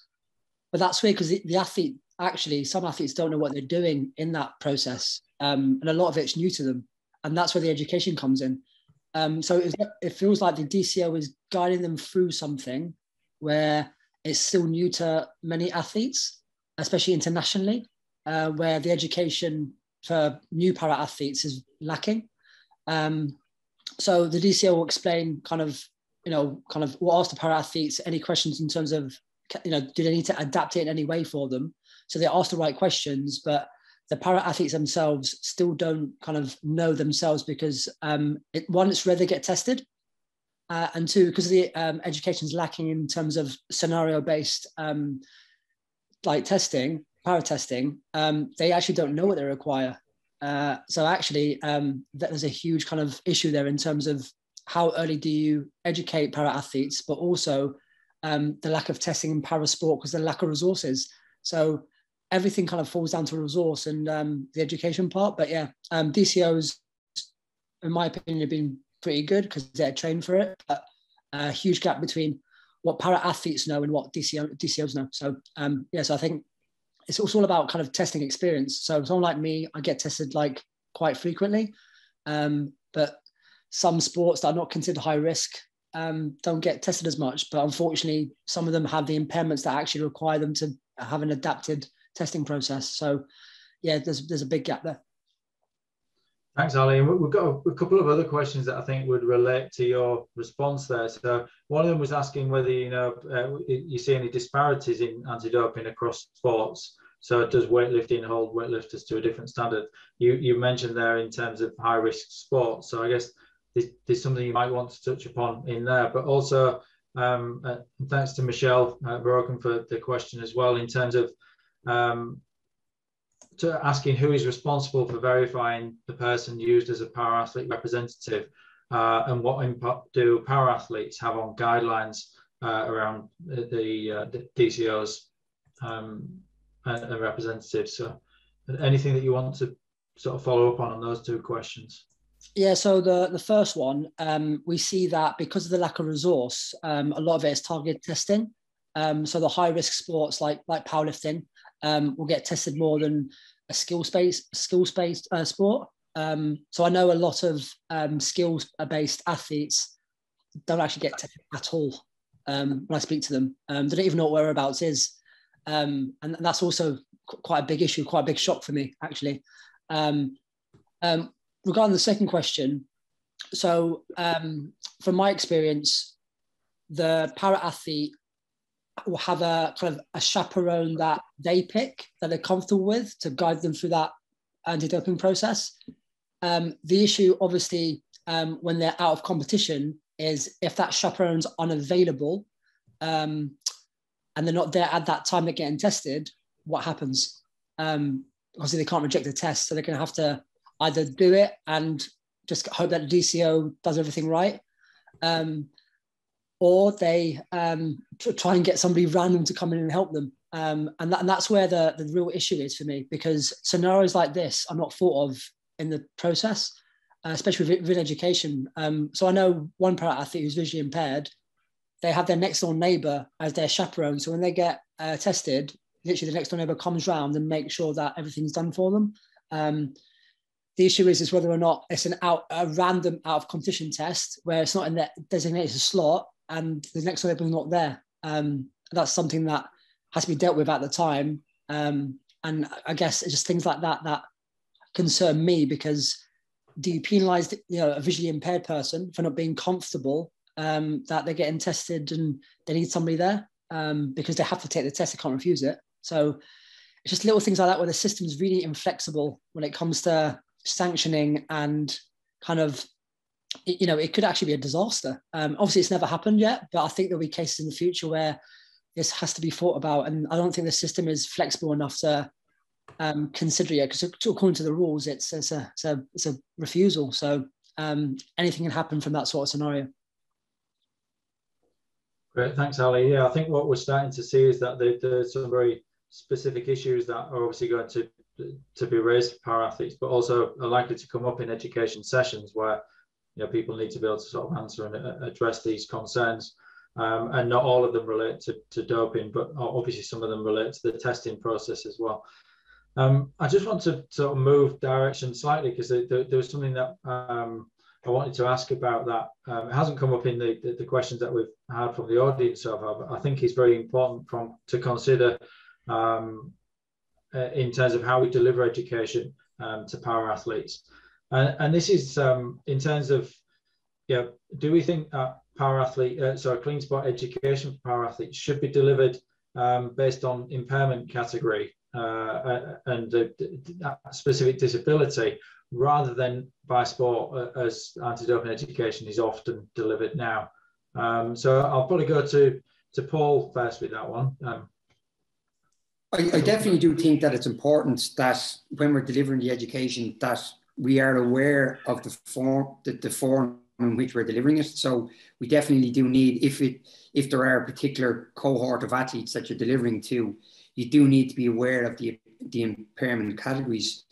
The risk, I think, is that if you go too far down a particular, if you go too far down that road, that you may overemphasize an issue that may not necessarily be as big as it. Like if you emphasize it too much, it's almost there's an almost implication there, and it's implying that it's a bigger issue maybe than it is. So I think it's important to have almost that whole piece whole, where you deliver the specific impairment categories as part of an overall broader anti-doping education program, rather than specifically going down that impairment category route, because you may overemphasize issues that may not necessarily be issues. Thanks, Paul. And the same question to Andrea and then to Ali. What are your thoughts on that? Do you think there's potentially value in delivering that way? I don't think probably Ali will have a longer answer, so I will be quick. I don't necessarily agree with Paul that it's not about the specific issues we need to address, but I think anti-doping organizations and whoever is responsible for delivering anti-doping education has to take a hard look at how accessible the information is. What support is provided for athletes with different disabilities and limitations to actually get the education that is necessary to be compliant. So I'm just thinking about the very, very basic. And I look at, just out of curiosity, I looked at the guidance for the international standards, and para athletes per se does not come up. I'm thinking about very, very easily, someone with learning disabilities, how accessible anti-doping education and the anti-doping code to someone with learning disability. Someone with visual impairment, I can go on and on. So it's not necessarily the specific issue that is specific to para sports such as boosting, but how to make or how to support athletes to access the basic information. And how disenfranchised they feel if they actually try to have access, but they can't. Yeah. There is another research agenda there. Looking at how does it make athletes feel and whether they feel they belong to the system or not. Yeah, I guess you'll get different opinions and you can have different debates on the best way of delivering. But I think one of the key things, whichever form of delivery, is making sure that we've got that accessibility for everyone within parasport. And I guess that's the risk, is that if we don't look at particular classifications, then it's possible that we're not serving everyone equally. Ali, any thoughts? I think I agree with Andrea. I think the system at the moment isn't as accessible as I like it to be when it comes to parasport. And because it's so generic and we just kind of transfer kind of the Olympic education to para education, even though individual sports have to adhere to the same standard, some of them impairments struggle because they have kind of questions about their like impairment when it comes to that process. So I think, firstly, on the ground, if para athletes have more accessibility when it comes to just finding information, I think that would be quite good, so they can learn themselves. But when it comes to education, I think the way to tailor it, the easiest way to tailor it, probably the most cost-efficient way, is actually look at like national performance centres and go, right, what para sports are here and what impairments have we got here? Can the sports kind of have education together, but with very similar impairments, so we can actually run these sessions and have more scenario-based sessions rather than just the sport? Because we know sports they have to adhere to the same standards, but we can actually focus on the actual need of the para athlete and the impairment rather than the bulk of the generic information. So I think we should definitely look at national hubs and see what para sports are based out of there and what impairments are there, to kind of tailor that to the programs. But I guess that will take a lot of effort from probably the kind of NGBs and probably UCAD as well, so to make sure that can happen. Thanks, Ali. So possibly maybe an amalgamation of the two, where we're looking at particular impairments, but within sports, so sort of to capitalise on the fact that people are in one space, but also to make sure we're tailoring it specifically to people with certain impairments. So I'm just looking at the time. We're sort of moving towards the end of the session, and we did have there's one final question that I wanted to ask each of you in turn. So you've got roughly 1 to 2 minutes to answer this one each, but I'll start with Paul because I think it's the longest since Paul got to answer a question. So if there was one thing you could change about clean sport education within parasport right now, what would it be? Again, just similar to what has just been said, it'd definitely be accessibility. So, and I suppose they're not totally independent of each other. It's about better use of the resources that we have, because everybody says that resources are an issue, but I still don't think that we use the resources that we have to the best of our ability. So I suppose they're both very strongly linked. Thanks, Paul. Andrea? In parasports and non-parasports, I would like to see a more holistic approach in anti-doping education, or more like education that consider anti-doping rule violations as part of an integrity and addressing all other threats of integrity issues along the same umbrella, because I struggle with separating values-based education that's specific to anti-doping and not addressing the other integrity issues. Thanks, Andrea. And just sort of to pick up on that, obviously we're talking here specifically mainly about para-athlete and research on within para-athletes, but in terms of that separation, do you see a potential benefit of bringing together, so conducting research with para-athletes and non-disabled athletes within the same projects, or is the benefit in separating them out? Question to me? Yeah, still to you. I was just picking up on something that you said. I guess it depends on the research question. There are specific issues that, again, bringing up boosting or classification manipulation that is very, very specific to parasports. Although I could draw the parallel with classification manipulation, the weight category manipulation with normal sports. So in some cases, probably there's a combination. In reality, what I would like to see is, which is a long range, the long-term plan, is often you see in research that they are including, I'm talking about mainly quantitative research, when they have a survey samples and they reporting or testing. And you know from the paper that is including para-athletes and non-para-athletes together. I really would like to see researchers reporting the important outcome variables, whatever it is, prevalence or attitude or knowledge, doesn't matter what, to report it separately. Maybe your sample size is very, very small, but ultimately in 10 years' time, someone will come along and try to pull all of these little evidence pieces together and do a review. But it's only possible to do if it's reported separately. So I don't try to artificially separate the two, because I really think that the majority of the issues are similar. It's breaking the rules, its integrity is the same in parasports and non-parasports. But to facilitate further research, I think sometimes it would be helpful to artificially separate actually the two and report, even if the main purpose of the paper is not comparing or contrasting the two, but just to facilitate further research down the road. Maybe it's 10 years' time, but it will be useful.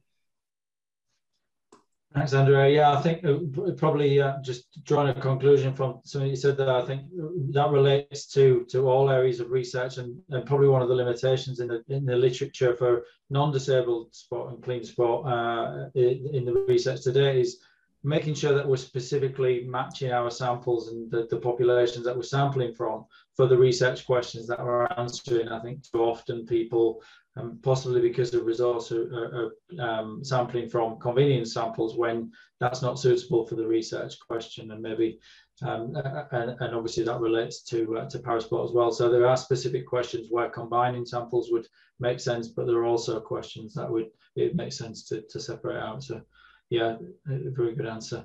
And Ali, before you go to the final question, sorry to interrupt, before you go to the final questions for Paul and Ali, there is a question about education resources for visually impaired and intellectually impaired athletes. I don't know. I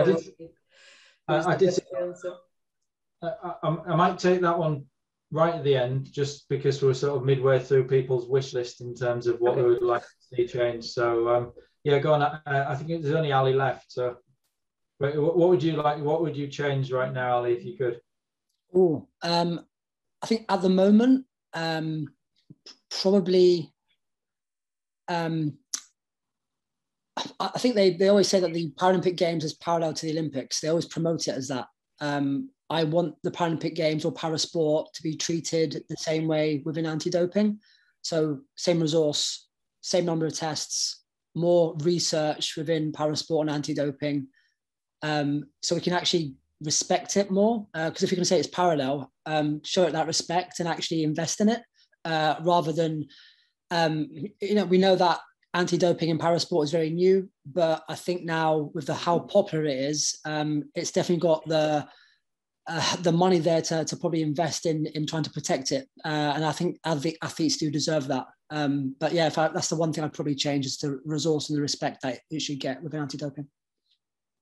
Thanks, Ali. And I think across everyone's answers today, we've seen the importance of resource being an important element if we want to deliver high quality education. So good to see that highlighted again there. So yeah, we did have this one further question. So I don't know if anyone wants to try and answer that one in the 1 minute that we have remaining. But yeah, what about education resources for visually impaired and intellectually impaired athletes? I don't know, Paul, maybe from your practitioner perspective, anything you want to say on that quickly? Yeah, but I suppose that there hasn't been a lot done for us in particularly for visual impairment and intellectual impairment. I know that there is obviously the Adele platform that was released, and I think it was the start of this year, where they did have a resource there for visually impaired athletes. But again, it's an e-learning course rather than something that's, you know, the scenario-based stuff that we really want to be getting to. So there isn't enough there at the moment, I suppose. So unfortunately, I can't really say enough about it, because it is something that we need to resource more heavily. Thanks, Paul.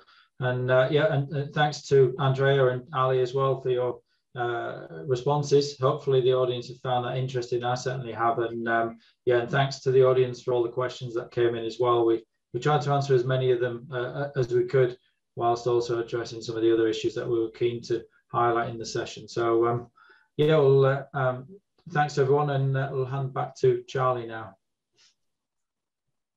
Thank you very much indeed, Ian, and yeah, thank you very much to Andrea, Paul, and Ali as well. It's been a fascinating discussion, and I thank you all as well for putting your questions on the Q&A function there as well. It's been a really good session. We're going to keep on, just moving straight on to the next session now.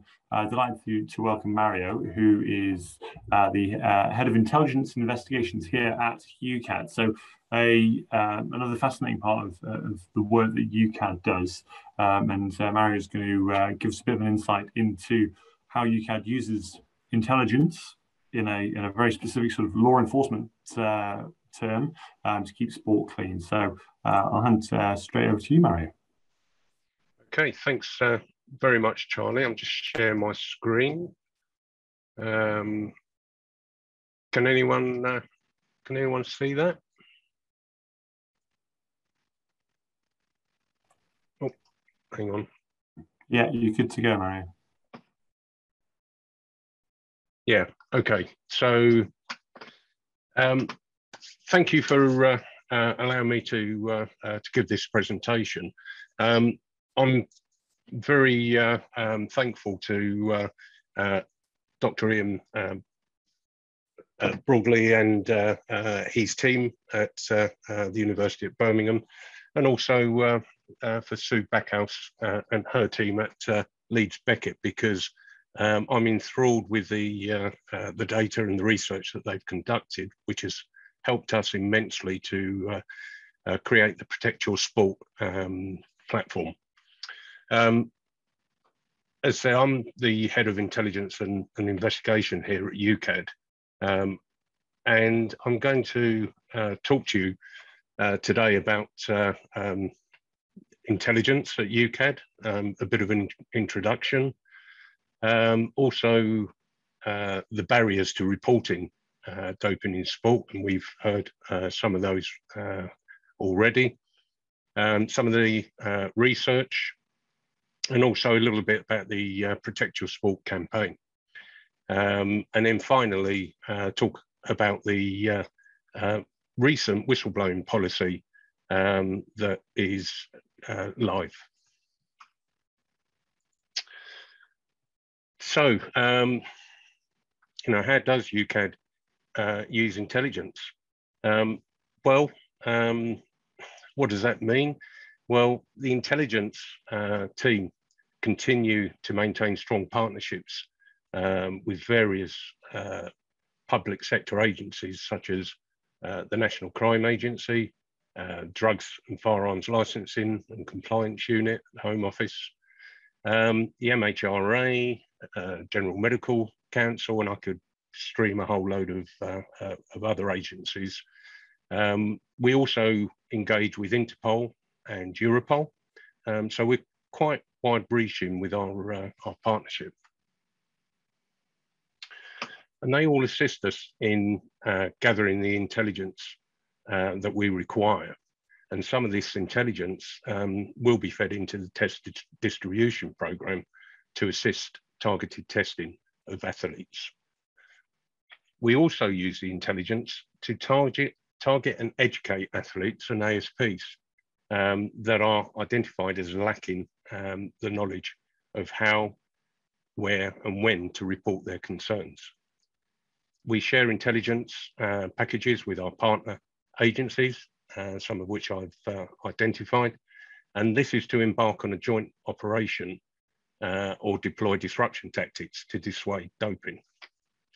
We also gather information to create sport and substance profiles, which include the sports that are highlighted as high risk, which we've spoken about today, coupled with identifying the prohibited substances of choice for those sports.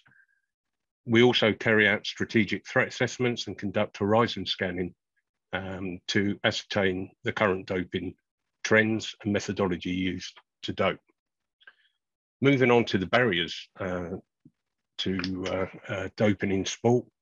Again, through the research that the universities have embarked on, it's given us a valuable insight into why there is such a low take-up on reporting doping in sport.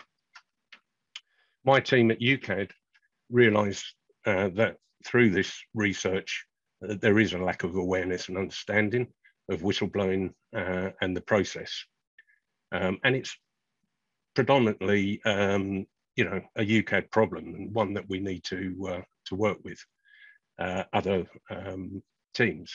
And to that end, we've worked with our education team to develop training modules to educate athletes and ASP on the whistleblowing process in order to promote and engender an environment of reporting wrongdoing, because ultimately it's the right thing to do.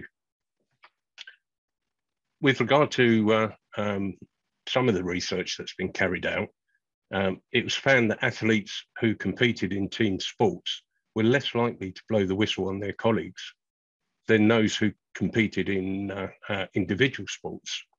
This was attributed to the feeling of loyalty to their team colleagues and the sport.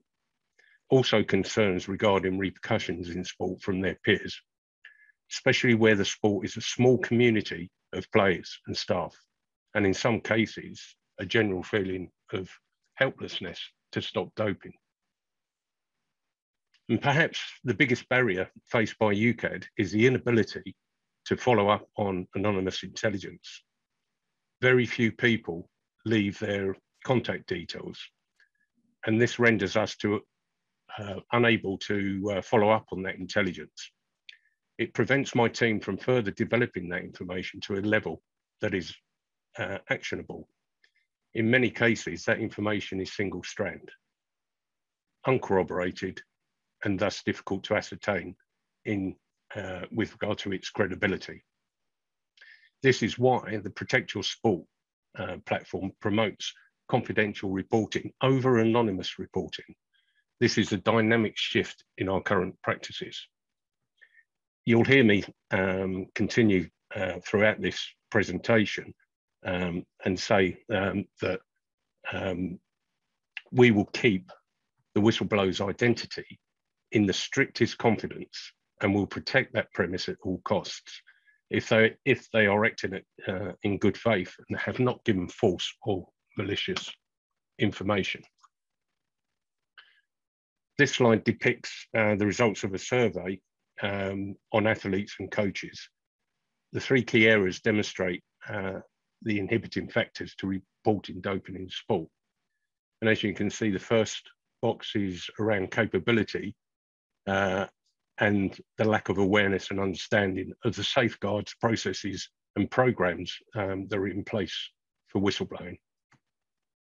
And there's an example there of 40% of coaches, excuse me, and 35% of athletes agreed that they know what safeguards are in place for them to report doping. We're in the I&I team, through presentations such as this, trying to work closely with our communications team to embark on a wide-reaching media campaign, promoting the Protect Your Sport platform and encouraging people to report doping in sport. And with regard to the second box, opportunity, there is, in general, a feeling that athletes and coaches are not encouraged to report doping by their sport, or they're unaware of individuals who have reported, so that would encourage further reporting. And also the reaction to those who speak up is discouraging. And that's another example there of 45% of coaches and 38% of athletes surveyed felt their sport actively encouraged them to report doping. Through presentations such as this, and by working closely, we're trying to bring the opportunity to report doping, to the audience. And the last box talks about the motivation, and that there is worry and anxiety associated with reporting. And this takes responsibility for taking the responsibility for ending an athlete's career. That's a big ask of anyone giving information that they could end that athlete's career. And also looking at the professional career and financial implications. Coaches, 93% of coaches and 83% of athletes generally feel it's their responsibility to report doping in sport. So that goes with what you've already heard today.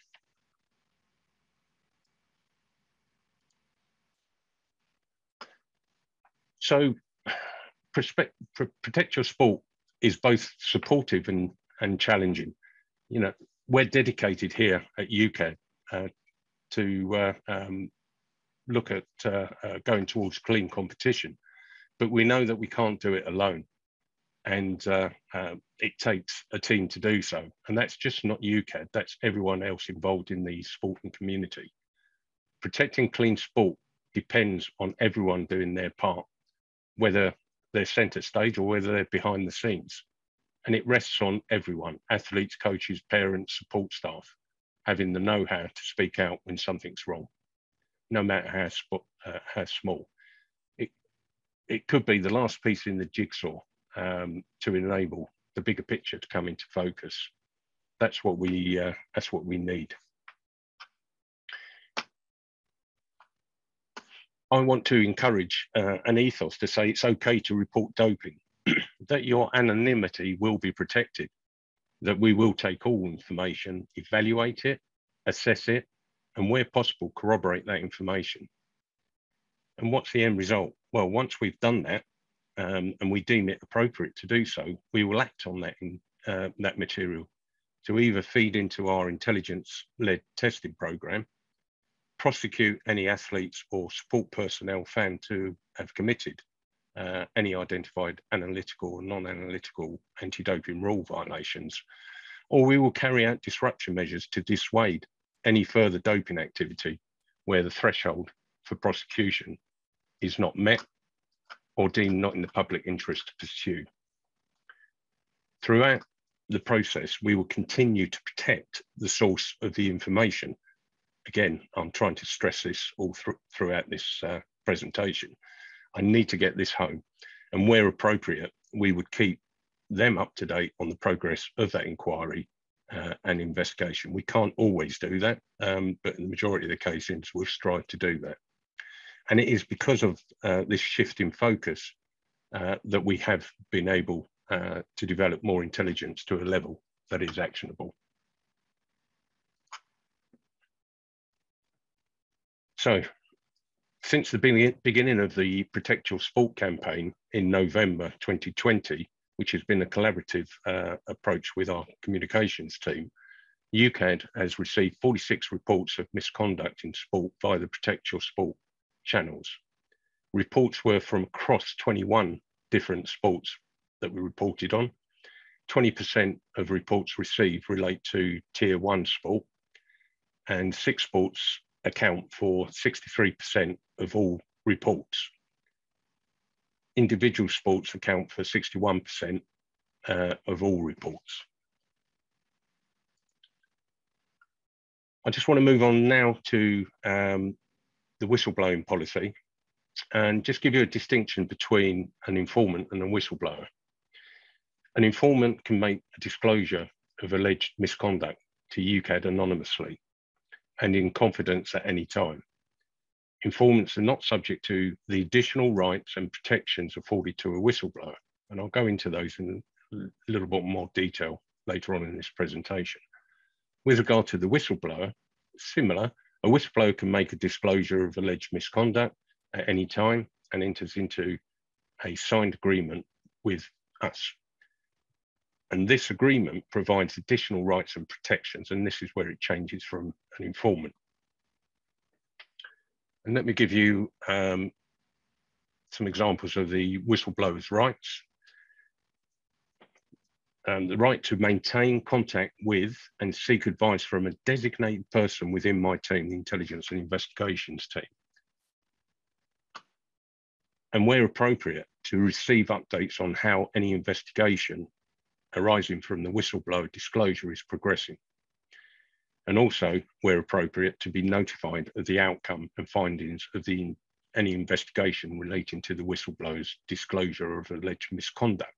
And again, I put the rider on that we cannot always do that. But also to maintain contact with the designated person in the Intelligence and Investigations team after an investigation has concluded, especially in relation to matters concerning the maintenance of their anonymity. But we also expect from the whistleblower to have the responsibilities, and they must make a disclosure of misconduct in good faith with an honestly held belief that the disclosure is accurate and made on reasonable grounds. And also immediately inform the Intelligence and Investigations team if they or any other person is in danger or at risk of reprisals resulting from the informant's contact with UKAD.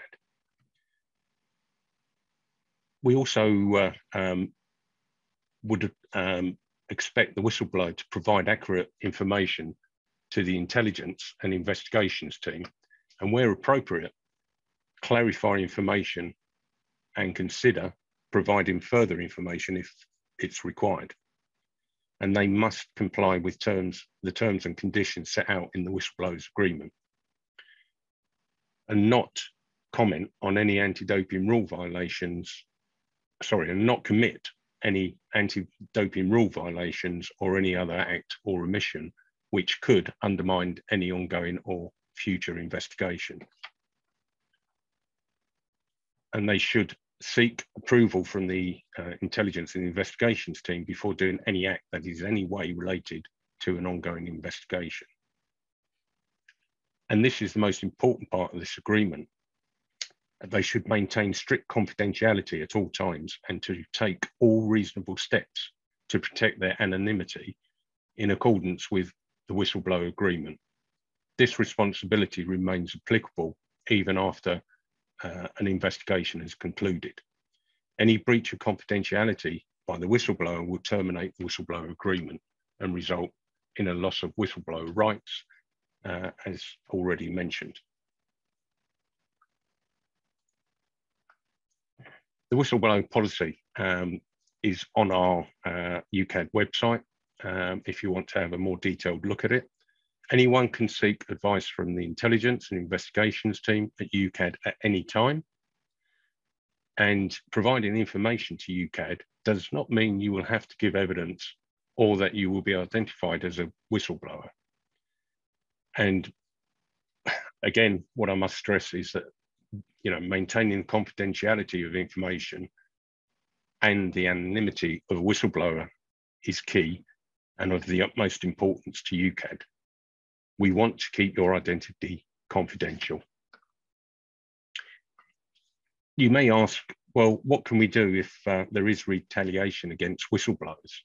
Well, there's a new article in the World Anti-Doping Code, the 2021 code, under 2.11, which provides a new anti-doping rule violation, which says acts by an athlete or other person to discourage or retaliate against reporting to authorities.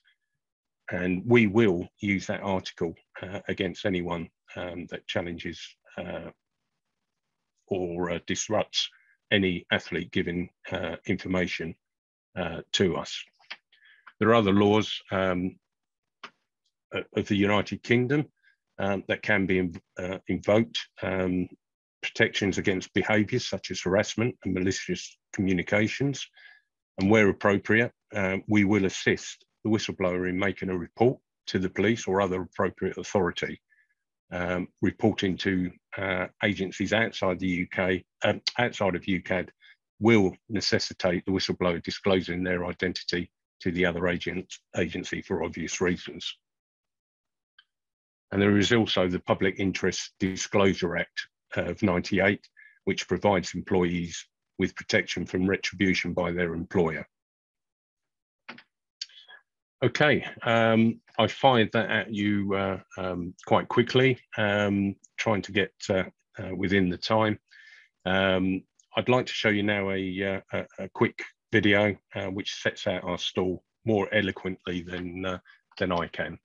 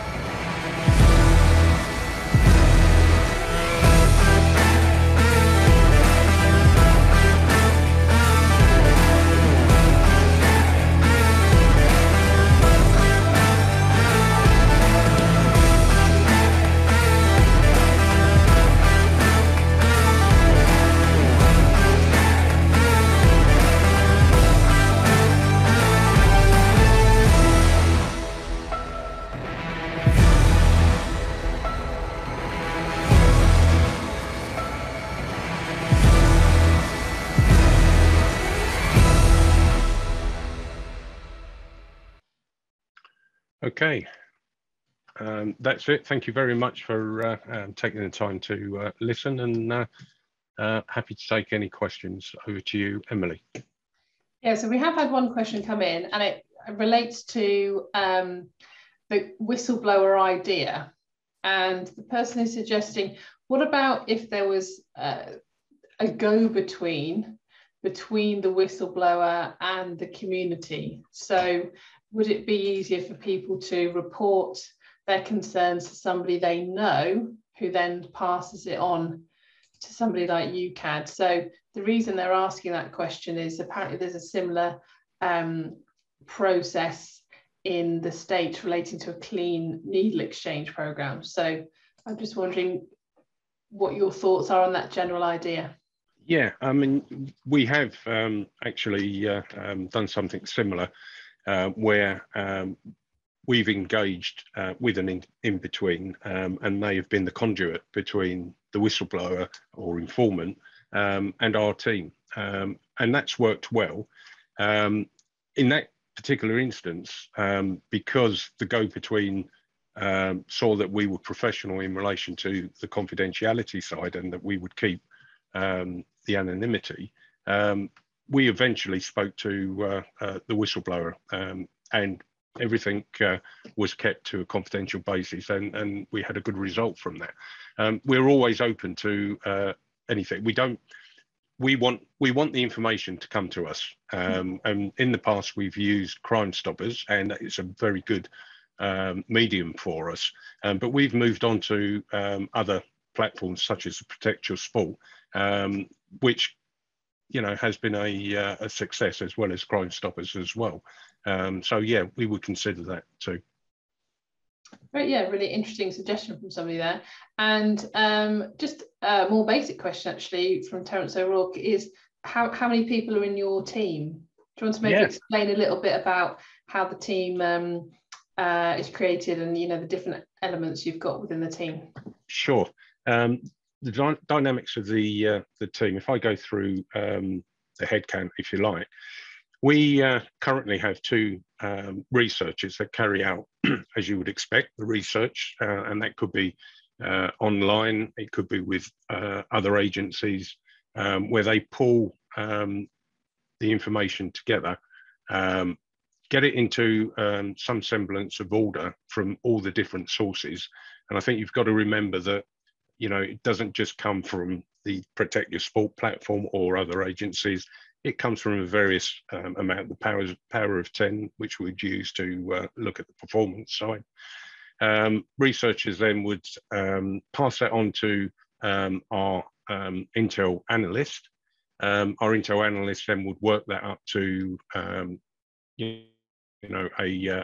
package, and we would then ask our intelligence coordinator and our senior intelligence coordinator to evaluate, assess that piece of intelligence. And if it passes the criteria that we set, then we'd look at packaging that to go out to our investigators to investigate that particular set of circumstances, and possibly embark on prosecuting that athlete, or doing a disruption. Now we have 3 investigators, and you can see by that that we are clearly quite busy in relation to intelligence that comes in that need to be further looked at. And then the Intel coordinators would look at all quarters. They look at stakeholder management, so that we can go out to our stakeholders, and it's a 2-way street. So we would share intelligence to our stakeholders, and we would also obtain intelligence so that we can act upon that. We have a very good relationship with the National Crime Agency and police forces up and down the country, and obviously we utilise that to good end. Right. That answers the question. Well, the total number in the team, I think, is 9. Is that right? 9? Sorry, yeah, it is 9. Sorry, yeah. I think that's it was a great explanation, but I think that was also the number they're looking for. Is any other questions anybody would like to put to Mario? I don't think so. So thanks very much, Mario, for your presentation. That's really useful. I'm just going to wrap up the day now. So really interesting set of sessions we've had today. We've been able to, I guess, look at a few issues really in depth. And as we know, it always brings out something really interesting that you'd love to spend more time on. I think the CBD session that we went with first with Professor Graham Close really opens up the myriad of complexities in that issue, and how careful we must be if we're advising athletes around that particular substance. Always remember that our mantra at UKAD when it comes to supplements is food first. Take a food first approach and assess the need and assess the risk. And clearly today we learned about the number of risks there are with this particular substance. And also, yes, just interesting to confirm what Professor Graham Close said. is that yesterday WADA announced that they are going to look again at cannabis in terms of its position on the prohibited list, but that won't make any changes this year or during 2022. So nothing is about to immediately change. And thank you to our academic experts led by Dr. Ian Boardley, looking at the evaluation projects that have been going on in values-led education. And as you know from what I said earlier and yesterday, insight, innovation, maximising the use of research is really important to us at UCAD. It's a central theme in our strategic plan. We're looking for more people to collaborate with, to bring in knowledge and ultimately improve our programmes and their effectiveness across the board. An excellent roundtable that we've had with our guests. Thank you to Andrea, Paul and Ali for joining us. Really great to get into some of those particular issues relating to para-athlete and para-athlete sports personnel, which I think probably can often be overlooked. And thanks again to Mario for bringing us information about the intelligence approach that we're taking and the way we're trying to increase knowledge and information. And if you have anything that you think might be of interest to us, please try out those channels and send it through. You might think it's quite insignificant, but actually it might be the final piece in the puzzle for us in terms of putting together our programme. So thanks for joining us. As you can see from the slide that's up at the moment, this is just one event that we've been holding today. We're holding another one in October, on the 12th and 13th of October. This is an event called Clean Sport Forum. This has got a slightly different focus. This is effectively our annual conference from UCAD, looking particularly at those people who are working within anti-doping at national governing bodies in the UK. We'll be talking about our assurance framework, the criteria of compliance that we've put in place for sports, and other particular issues that people at all levels of an NGB should be very concerned about when it comes to anti-doping. So put those dates in your diary and visit the website to register for those. So unless we have any further questions, then thanks to all of our panelists, and we'll see you at the next event.